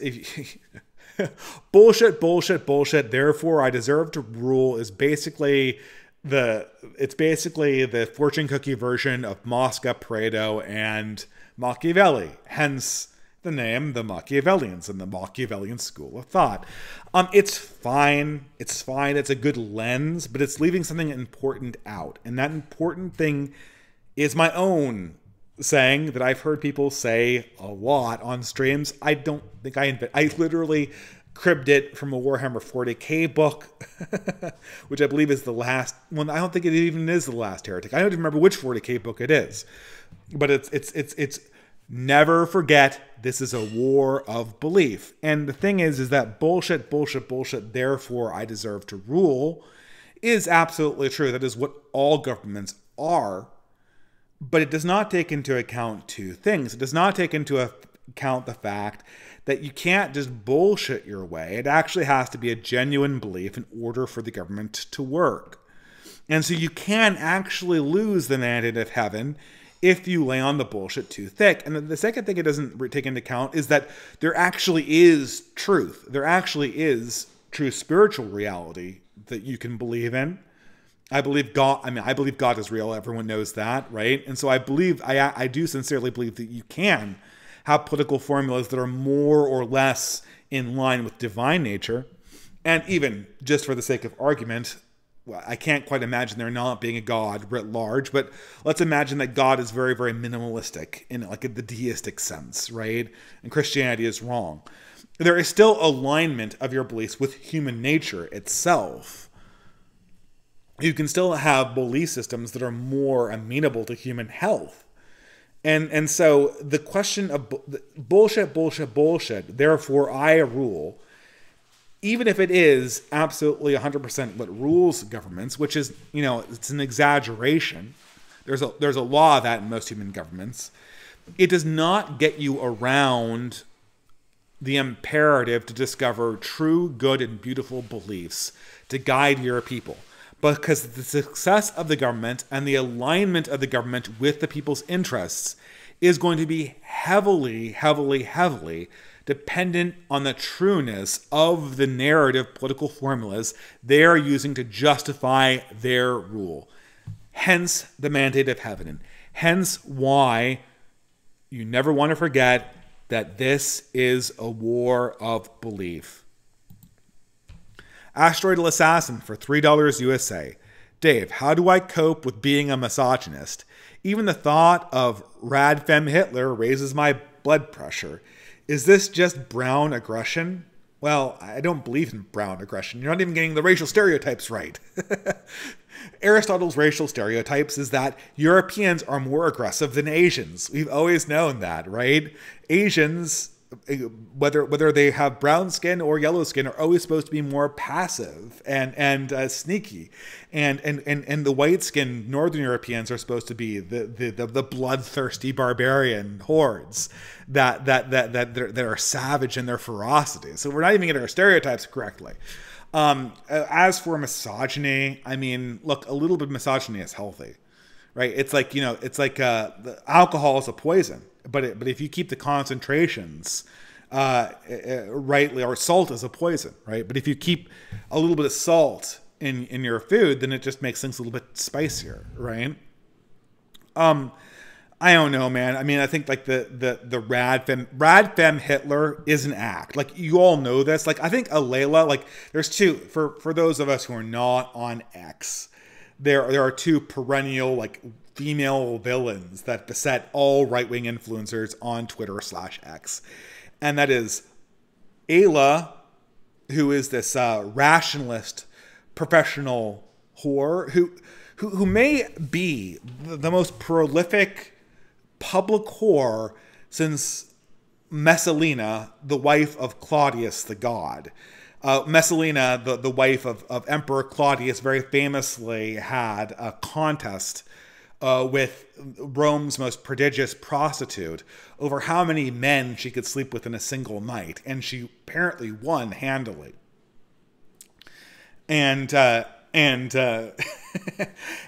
not to be outdone by Messalina, had a birthday group sex where men literally filled out applications, and she graphed this on a gigantic flowchart showing exactly who did what to her and with what percentages and the rejection rate and the flow-through rate of each interaction, which is just absolutely one of the most revolting things from the modern technological age I've ever seen. And, and I've seen AI art and, yeah, and the other, so Ayla, everyone on the right wing, men, women, always complain about Ayla, and they always complain about Rad Femme Hitler.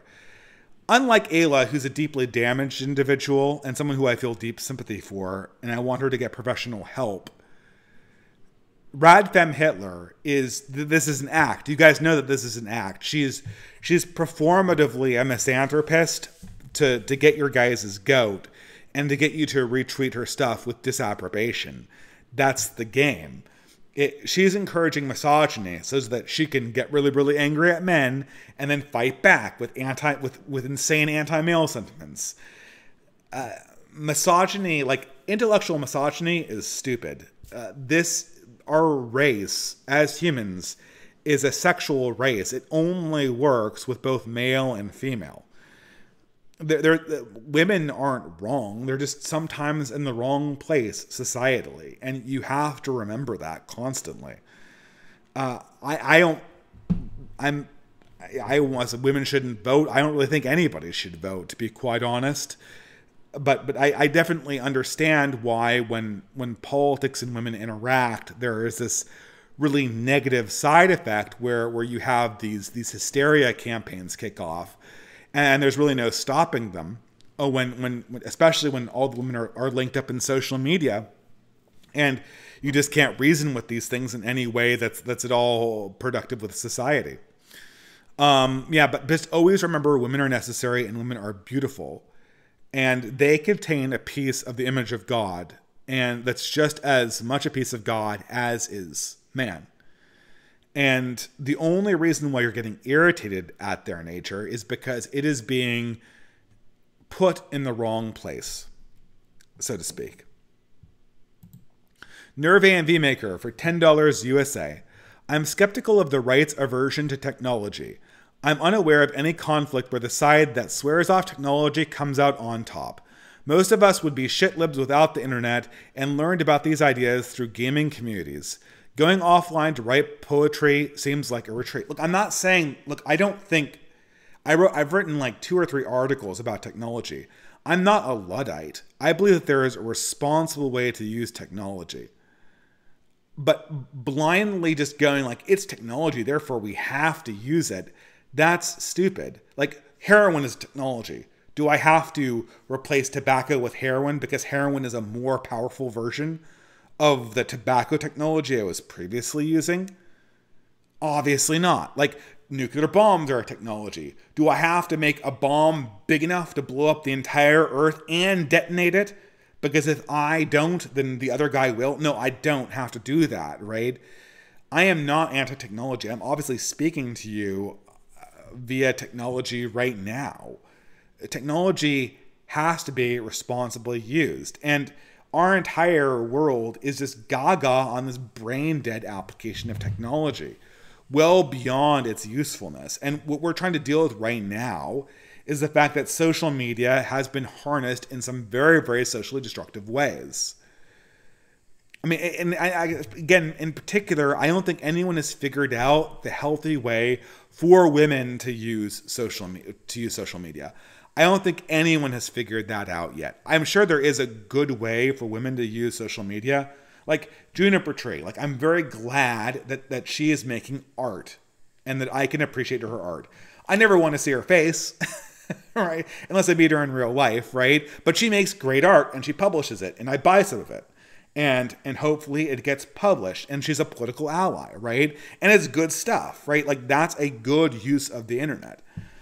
But you know, social media has had an enormous detrimental impact on human social organization, and in particular, how women have related to men. And so some retracing of our steps is needed to figure out the right way to balance these things. And it's certainly not like, oh, get women off the internet so that women can like lord it over them. That's untenable. You know, it will not work. So, I mean, really, the game is just to figure out how to actually use this technology, which no one's figured out how to use yet.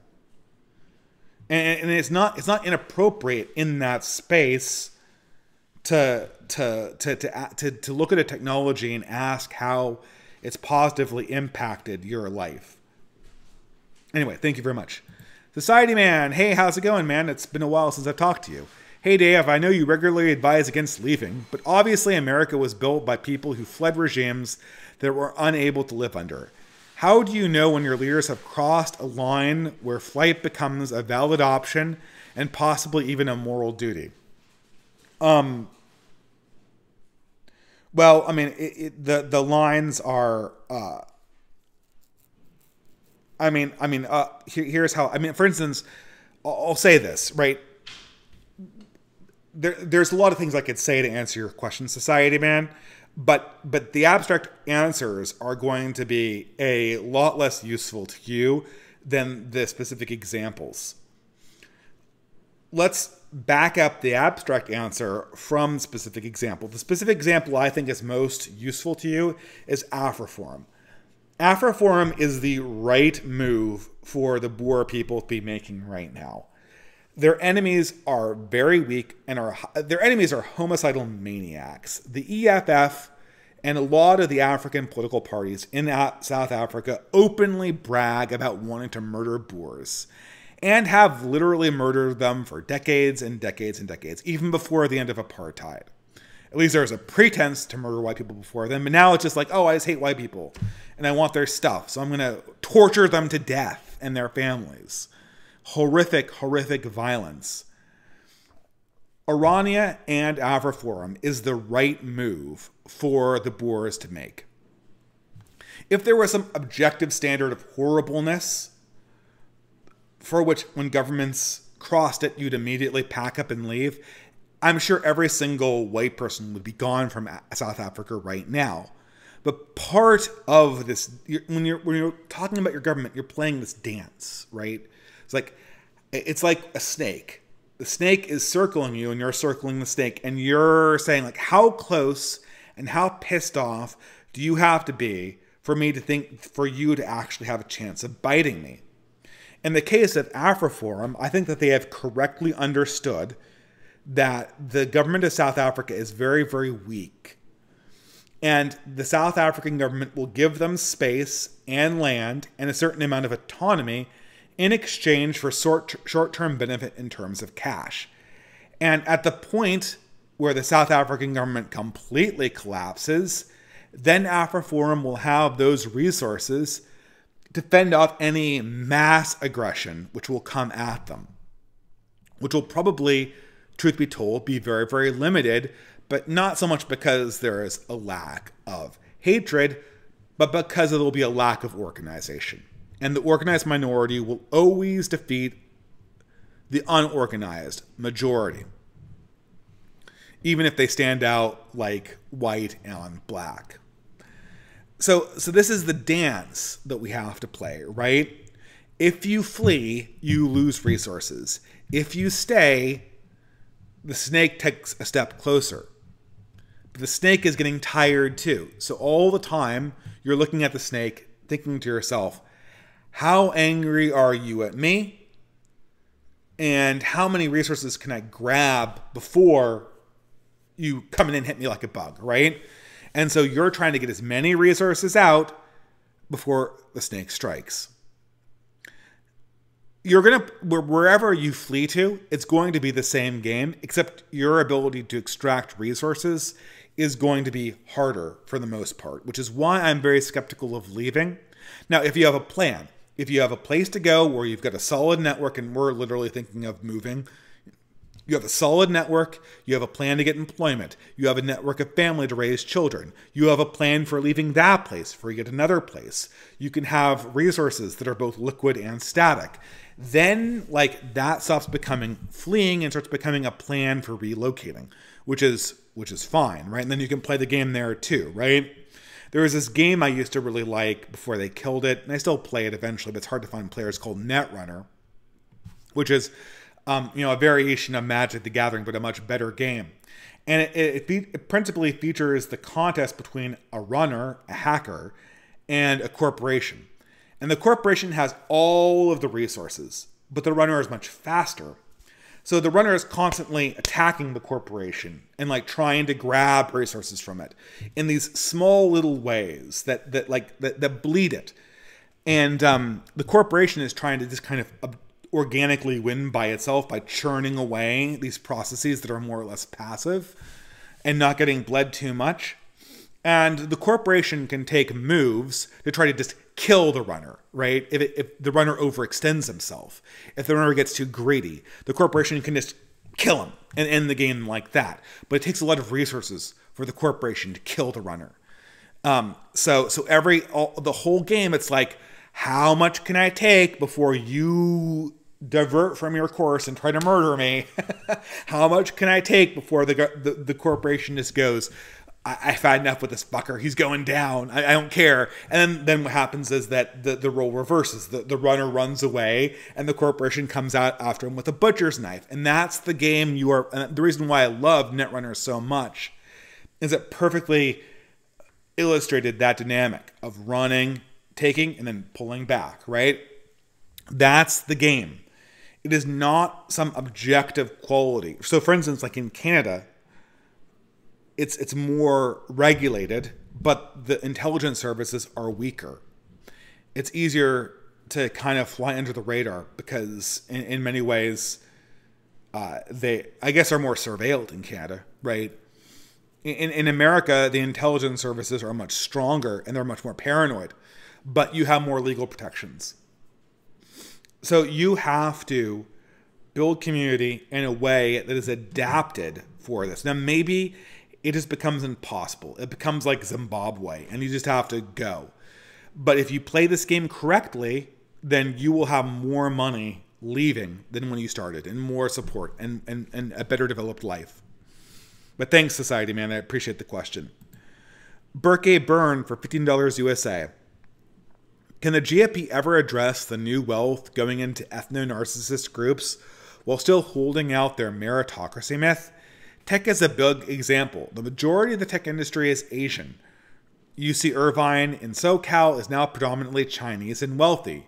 Well, I guess Irvine just generally. The Bay has Chinese immersion schools. I think that the GOP just needs to ditch its meritocracy myth straight up for a variety of different reasons. I think that this is a dead letter. And I mean, I think that people will still pay lip service to it. But this is just not how multiracial democracies work. So, I mean, you can call out Asians for doing this stuff, but I don't know what politically you'd get from it because you're hoping that the Chinese parties are going to coalition with your dissidents, regardless of whether you're neocons or whether you're separatists or dissidents. I don't know. I mean, the GOP just needs to dump this whole meritocracy shtick. It's totally unsuited for our time. We want to reward merit, but this idea that the person with the most merit gets the job every single time. It's never been true. It never will be true. And in the meantime, we need to be able to copy the Chinese model in our own communities in a healthier way and in a way that is more sustainable. And to build an ethnic power coalition that will work with the reality of those people's existences. I definitely do not want to hand the cathedral the tools to squash the Chinese ethnic communities. Because I know that's what they want. That's what they want. They want the white people to narc out the ethnic Chinese communities and then push them down in the big crab pile.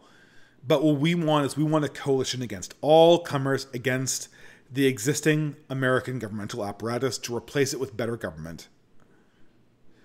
All right. Thank you very much, Burke Byrne, for $15. Asteroidal Assassin again for $3. Wow, there's still more super chats. Okay. What are the odds the don't put the woke away, but just adopt this imperial progressive attitude to justify Israel? I mean, that's what they want to do. But I mean, it hurts their narrative. It hurts their narrative a lot. And so contradictions are not free. They require things. Penn Videla for $5 USA. Love from El Salvador, Dave.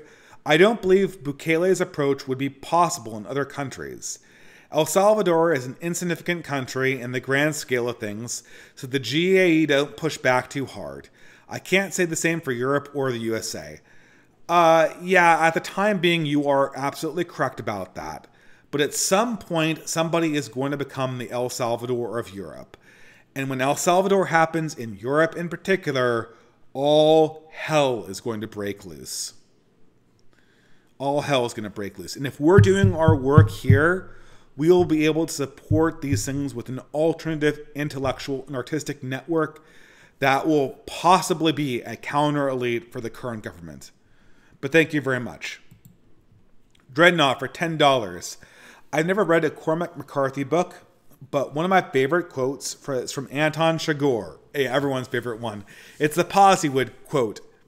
If the road you followed led you to this, then of what use is the road? Or if the rule you followed brought you to this, of what use is the rule?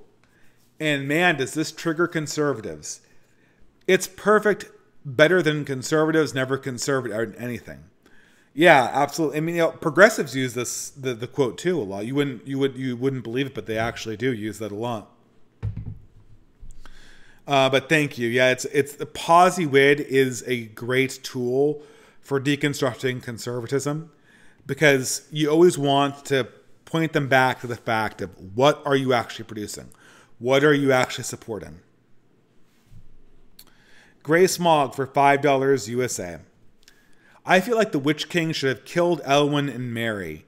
He's stronger and more experienced. They were only able to defeat him because love and an anti-Nazgul blade. It's one of the two things that I would change about Lord of the Rings. I mean, I guess. I mean, I don't think Lord of the Rings is supposed to be a tragedy, first of all. And there's no way that Elwyn could have died in that situation and had it still be a tragedy, and had it not been a tragedy. If the hobbits died, it would have been, in many ways, much more. If Pippin had died, or if I should say Mary had died, and Pippin had to mourn his death, that might have been a note of poignancy in an otherwise very, very rosy ending for the series. But I don't know. I mean, I think Lord of the Rings is kind of perfect as it is. Éowyn putting away her sword to become a lady is a classic archetype of the myth of the female warrior. It's not Joan of Arc, but it is something that it had to be done, and it illustrated sort of a transition that was tragic in and of itself. And it was more in keeping with Tolkien's vision. Tolkien very famously did not like Dune, even though you'd think that from one sort of techno-skeptical fantasy author to another, he would have appreciated it. It's because Dune is cynical and Machiavellian. And Tolkien's vision was an enchanted world of optimism, punctuated by the necessary tragedy of the world, but ultimately one in which a message of hope was being brought to the earth, and not a message of cynicism or despair. And the whole point of the book is to make us kind of feel alive in that moment. And with Éowyn and Mary dead, it would have been much harder to communicate the more subtle tragedy going on behind the scenes. Keon Kurji for $3 USA. Shout out to the channel, Magna Mirare. Just watched his video on why George Martin can't finish the books. You made a similar video, but no offense, he was a bit cleaner and worth a watch. Well, thank you. I never heard of that channel, but check out Magna Mirare. Thank you for the super chat. Why is it the dissident right doesn't talk about AI art? It's such a win for us and can get many normies on the side. Also, which is a lamer twist. The argument against AI was written by an AI, or the AI image and real image was not what I told you they were. Also, which is a lamer twist. This argument against AI was written by an AI, or the AI image and real image was not what I told you they were. I mean, they're both kind of like weird gotchas, right? The AI really only has one gotcha, and that is it can confuse you for a genuine article. But the problem is the generative AI can't be meaningful in any way that we ordinarily consider meaning, which has to have an intentionality behind it, which AI does not have. Okay, look, for instance, the person Isaac Young, who is a young up-and-coming creator in our community, uses AI art to punctuate his novel covers or for his fiction work. And that's a good use of AI technology as kind of like a prototype. But the reason why the right wing does not emphasize this as a silver bullet is that it's an arms race. And if we concede that this is a war of who can fake art the fastest, our enemies can do fake better than we can. Our strength is in reality. It's in reality. That's where our strength is. And we're going to win this war by being closer to reality and by building stronger humans, by building actual intelligence. Once we go like, oh, it was all about the AI art, and just do the AI art and flood the market with AI copies of like right-wing themes. I mean, like, okay. But the strongest right-wing memes were organic sentiments that came from a real experience of the world, which AI can copy, but can't generate. So flooding the world with like AI versions of Crusader Kings or AI versions of like Vikings, great. You can generate 5,000 versions of Viking AI Space Marine combinations. What manning have you generated? It's great for prototyping. Although I think that maybe I fear that we might use that as a prototyping crutch a bit too much in the future. And I think there's something to be said for scratch. But people have used it for their private publishing projects. But it's not the method. We're going to win by being more real and more human, not less real and less human in the aggregate, beating them by saving pennies. So that's my concern. Thank you, Creeper Weirdo. Ben White for $5. Thank you. I've recently gotten a crippling anxiety about not financially making it or owning my successful business by 30. Although it's stressful, it's helped me do introspection and identify unproductive habits. Did you feel this in your mid-20s? Yeah, I absolutely did. But look, man, I mean, I don't own my own business in my 30s. I mean, I have a side hustle and a full-time job. Look, I mean, you know, everyone feels this way in their 20s, that if they can't make it to something by the time that they're 30, they're just going to die and they're going to become a loser. That is just not true. You are right that it's become much more winner takes all than it was when the boomers were around, but it's not winner takes all. And if you keep on playing the game and don't sink into a depression, then you will come to the other side having done something that is worth being proud about.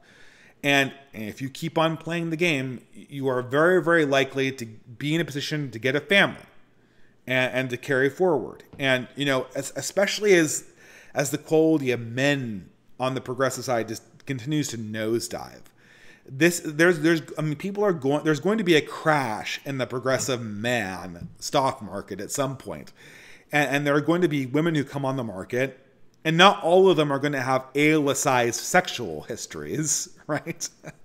There are going to be women on the market who are going to look at people who they weren't looking at before.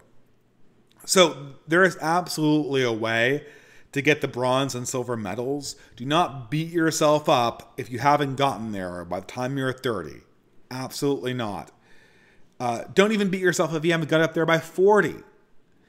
Adjust your expectations, obviously.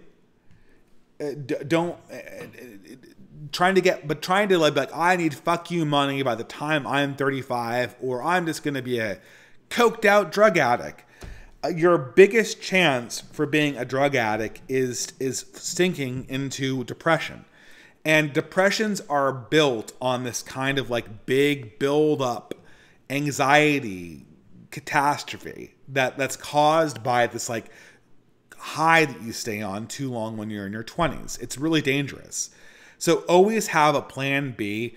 You won't fail if you keep on, I mean, you can fail if you keep on trying, and you know, pray about that, you know, but it's very, very unlikely that you'll fail if you keep on trying. And keep on purchasing those free lottery tickets. That's my best advice in that regard. So Well Accolade for $3 USA. I made art as a hobby for a while, but I found largely no one cares about classical art or realism. That and shit libs. So, I mean, art is, the art world is replete with shit libs. I've been writing recently. Any advice other than devouring classics? Well, I mean, writing what? I mean, at this point, if you're writing, like every writer right now, I mean, I don't like, oh, you should hop on the next bad thing. But when it comes to social media, like YouTube is dead and Substack is where it's at for people like us. That's where the communities are. That's where everyone is being noticed and circulated.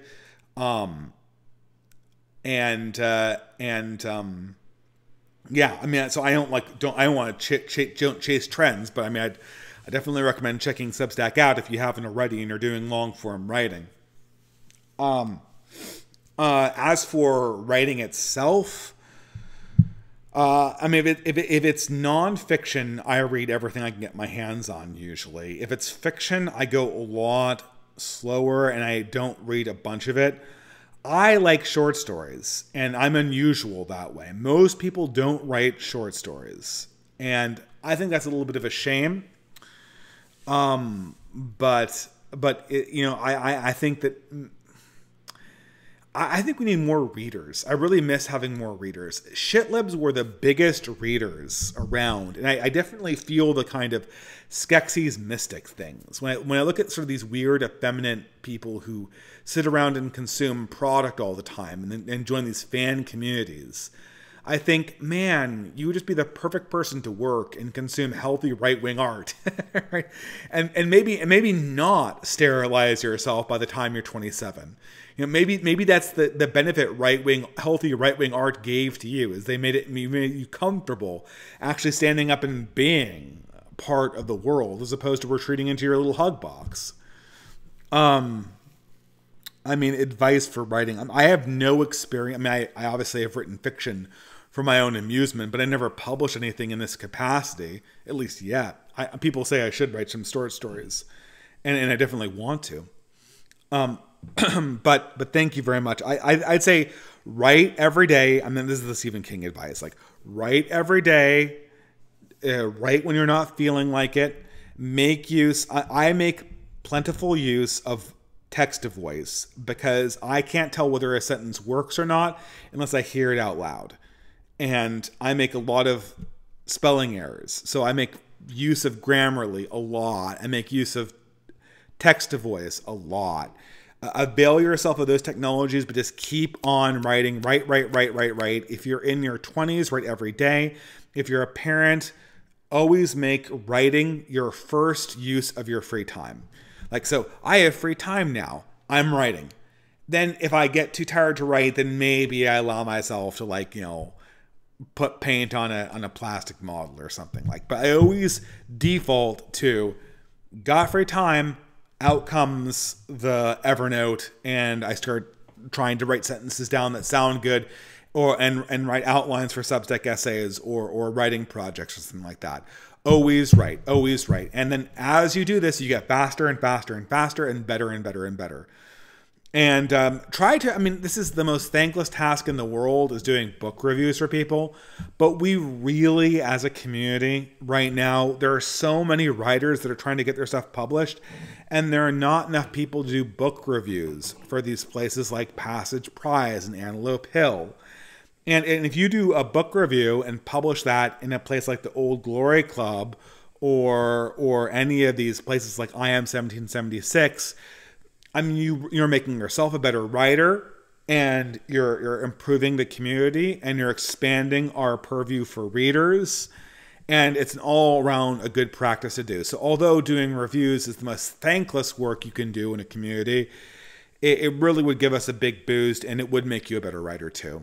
Thank you. Garfellow Roosevelt for $5 USA.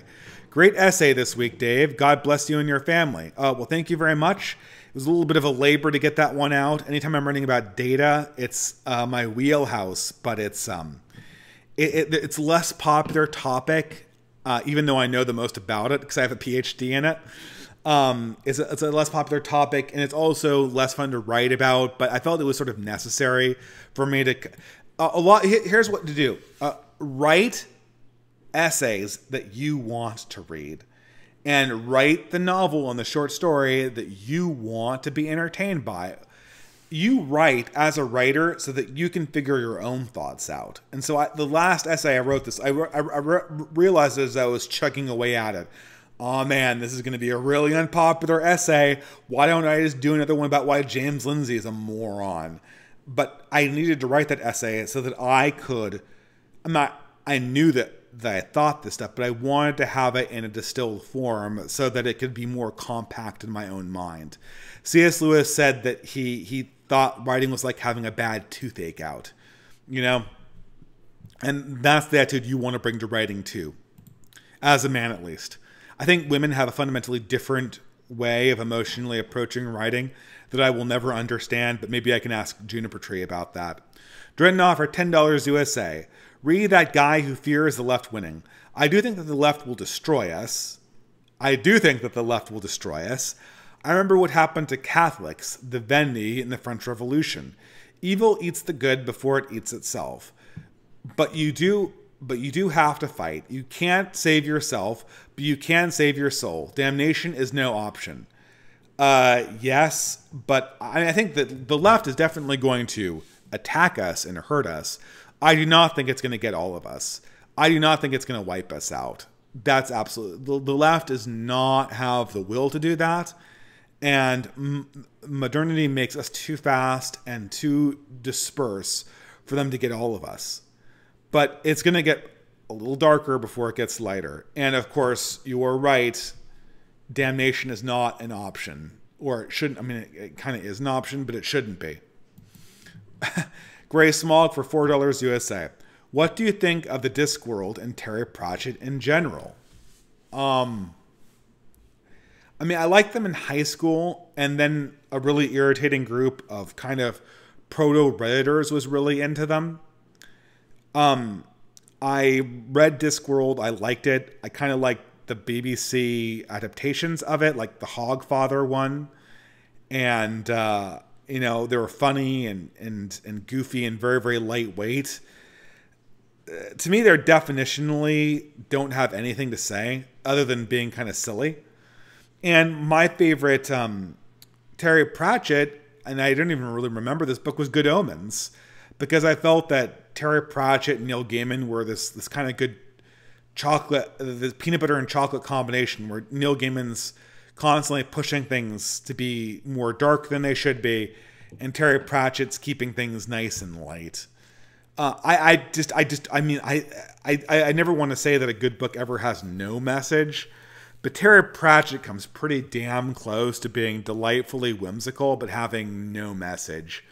Although I really did like that image of that autistic assassin who tries to kill the the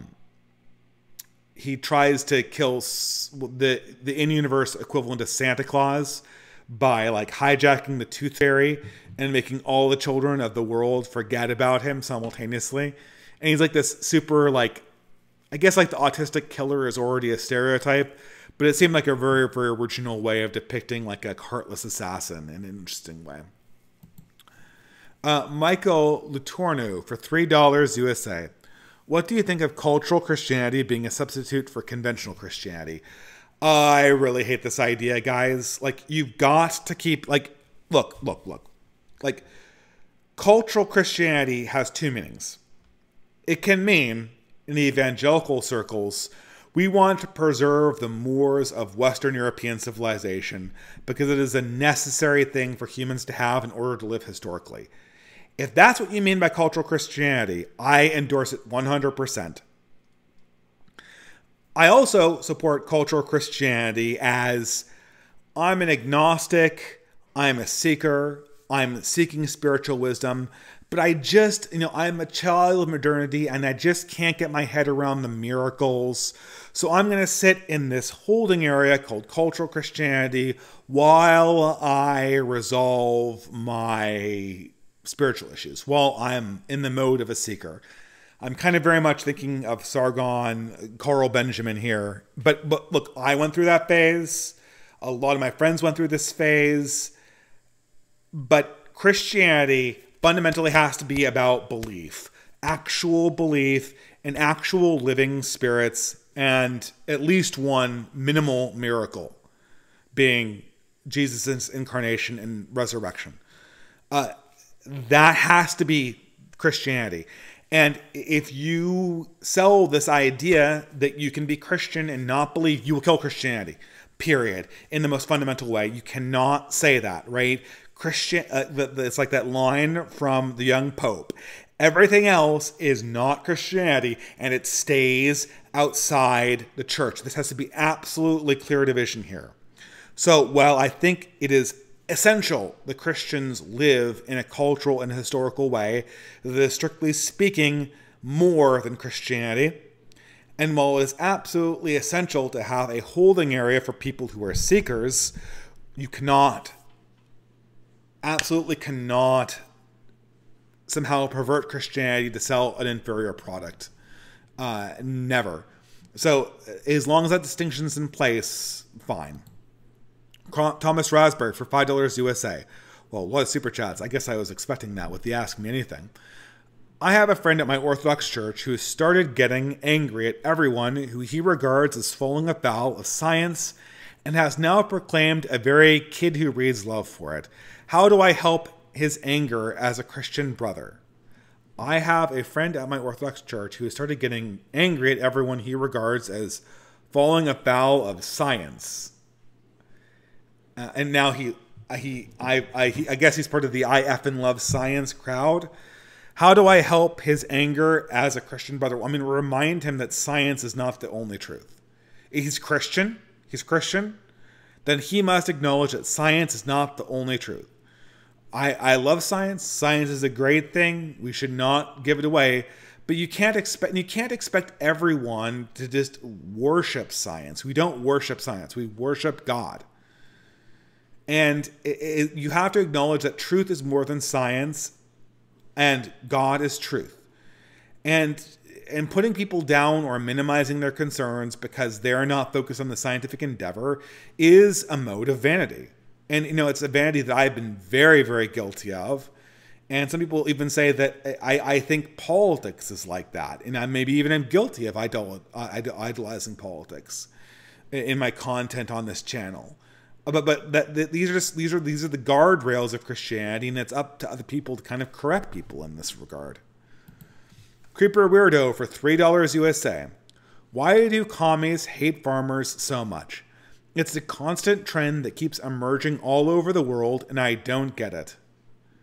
Well, it's obvious. Farmers are impossible to be moved into the managerial apparatus. As long as there are independent farmers, the total state has a serious problem, because in farmers, resistance movements can emerge. Without farmers, the totalizing state can consume everything. That's why farmer classes always have to be destroyed by progressive movements and by managerial movements. Sorry for the short answer, but I think it's really just that simple. Otherwise, they would be comrades in arms, right? Owen Zaleski for $5 USA. Hello, Dave. I hope you are well. I'm working on my PP entries. And I'm trying to figure out how writing a story about Passage Prize entries. And I'm trying to figure out how writing a story about a neo-Puritan society that looks at sex and intimacy. Any advice about writing about sex as a Catholic? God bless and have a good weekend. Well, I hate giving you advice by referencing the most by referencing the worst writer of our generation.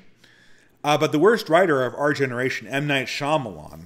If we're talking about a neo-Puritan society, well, I guess it was literally like a retro-Puritan society. But I remember someone told my wife that The Village was based. And so she watched it, and I watched it with her. And I said to her, this movie sucks, but I can't help but watching this movie and like seeing a fat person and imagining a thin person that they could have been or could be if they dieted. All I could see when watching The Village was the awesome movie that they could have made. They even had like awesome individual scenes inside the movie. And with like some modifications, they could have made the movie a brilliant movie. Puritans are actually interesting. Well, at least I don't know exactly what sci-fi scenario you're imagining for neo-Puritans, but Puritans, once the technological aspect is out of people's lives, individual things like love affairs and family formation are primary in people's existences, and they start caring about it. Any advice on writing about sex as a Catholic? Well, I mean, it's more sexy when it's forbidden. It's more sexy when it only occurs infrequently. One of the big flaws of progressive writing is that once sex is a routine, as it is in the lives of people who are polyamorous or who have these large serial careers of sexual intimacy, it becomes boring. Once sex is dangerous, it's impossible not to be interesting. And Puritans are always interesting because they're always angry too. So it's just like, I can't imagine a Puritan not being interesting because they're constantly angry and they're constantly horny, and sex is live or die. If it's a love affair, that ends in marriage, it's going to be epic and holy. If it's a love affair that destroys them, it's going to be tragic. I don't know, man. It sounds like a target-rich environment, so I don't know what your particular problem is. But oftentimes what I like doing is looking at total failures like The Village and then taking their characters and go, I wonder how I could do them right. I can't remember exactly who it was, but Neil Gaiman said that a number of the favorite Sandman characters he had was reading atrocious writing and going, that sucks. I wonder how I could do that right. In high school, I saw episode 1. I think it was my last year. I can't remember what year of high school it was. But I saw episode 1 in high school. And I hated it. I'm like, how could this movie be so bad? And I said, I wonder, and I was really, it's hard to imagine being hyped for a Star Wars movie now. But back in the day, you could be hyped for a Star Wars movie. And I said to myself, I wonder how I could write episode 1 so that it would be good and using the same characters. And so I had this whole script for myself written where it was like a good movie and there was like proper character development. And I still think that like if that had been something that I'd actually written as an adult, it would have been actually a good thing. Just change the names. That's literally what like 50 Shades, like a lot of fiction is just like, that sucked. The author did the wrong thing. I'm going to rewrite it, change the names, and make it good. The Village, but like good. That would be an awesome thing.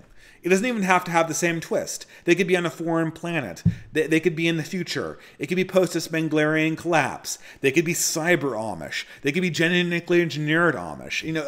It's just, you could do anything, right? But starting with a baseline, with something that you saw and hate and want to do right, is oftentimes gets the creative juices flowing because you can always revert back to the original material for the little gaps that you don't like writing. Dreadnought for $10 USA. Dave, I'd love to have a stream where you nerd out on things you enjoy.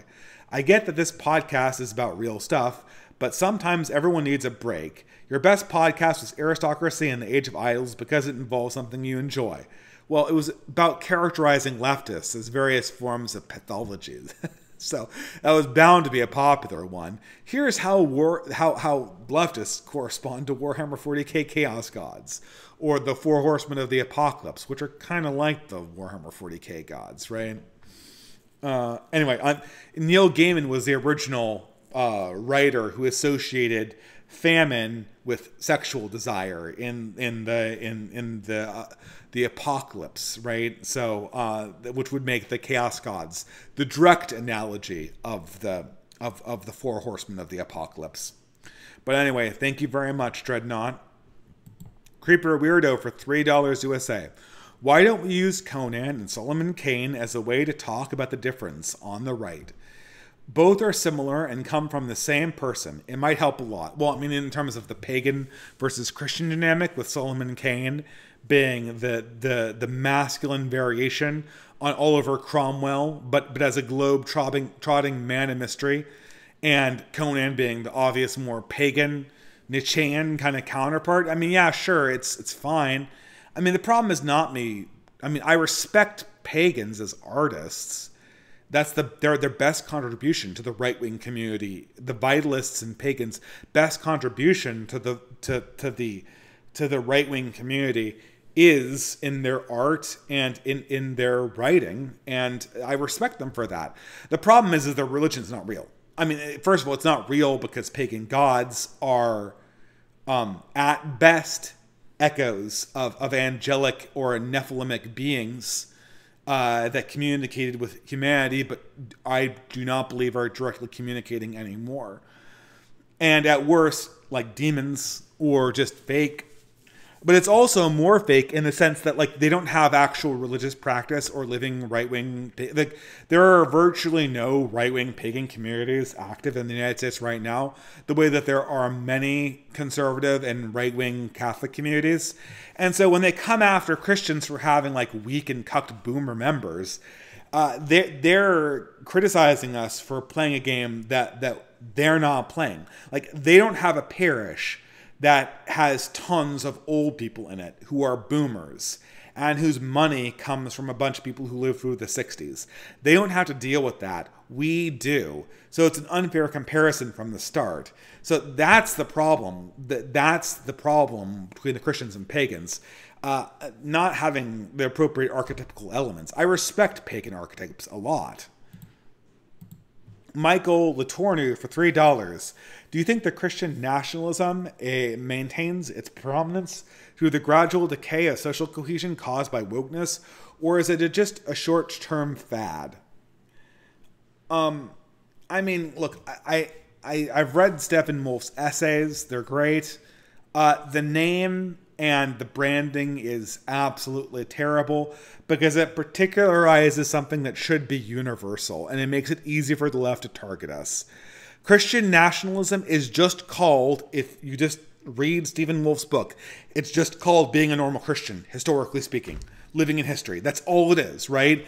And I have no desire to reconstruct the coalition of the moral majority because the coalition of the moral majority is not going to work in contemporary America. It won't work because it's too small to wield power inside a coalitional system of the 21st century. And so, yeah, but I mean, Stephen Wolf's ideas on their own, perfectly fine. It's just the branding is wrong. Christians should not talk about themselves as Christian nationalists. They should say, Stephen Wolf's Christian nationalism idea has some interesting ideas that we should take from, right? But we shouldn't go along going, oh, we're Christian nationalists. Hey, everyone, we're the Christian nationalists. Send all your ire and propaganda our way. I don't know. That's just not a good idea. Just say, I am a Christian living historically as a Christian, as have all my ancestors. Okay, last super chat of the night. Drang Frang for $3 USA. Hi, Dave. Do you have any advice on dealing with HIV plus drug-addicted gay brother? I think addicts are selfish morons who only are causing suffering around them, but my family is coping hard about saving him. Well, I mean, like, you want to save him. I mean, in a healthy society, we would literally take his drugs away. That is hard to do because now there are all of these cities with activist classes who their entire goal is just to make it easier for men to kill themselves doing drugs on the street. So I don't know if he's in one of those situations. But if he is in a situation where your parents have control over him, intervention. Get the drugs away from him as fast as possible and get him into a place where he can get his HIV treated so he can live a relatively normal life. I mean, we are our brother's keepers. If it's out of your control, it's out of your control. But get your parents on board, get as many of your friends on board as possible, and then deal with the problem collectively. And when are we going to make sure that so-and-so, my brother, gets help? When are we going to do this? When are we going to frame it that way? Constantly bring it back to them. If you can do an intervention and coerce them into getting treatment, either through resources or through legal means, the better chance he has at surviving. But I'll pray for you, and we should all pray right now at the end of this stream, just with a silent intention here. I'll put up right now silently. But that being the last chat, I would like to thank you, Drang Frag, for your contributions, and thank everyone here for the first one in a while Ask Me Anything session. I'm really glad I did this. It was a lot of fun. It got me to talk about a lot of things that I didn't have a big thesis to talk about. And I hope you enjoyed it. It'll be up on the channel, obviously. And I'd like to wish everyone a wonderful rest of the night and a blessed week. I will see you all for the next Fiddler's Green podcast, or if not before, I will see you on Substack. Have a wonderful rest of the evening. Good night.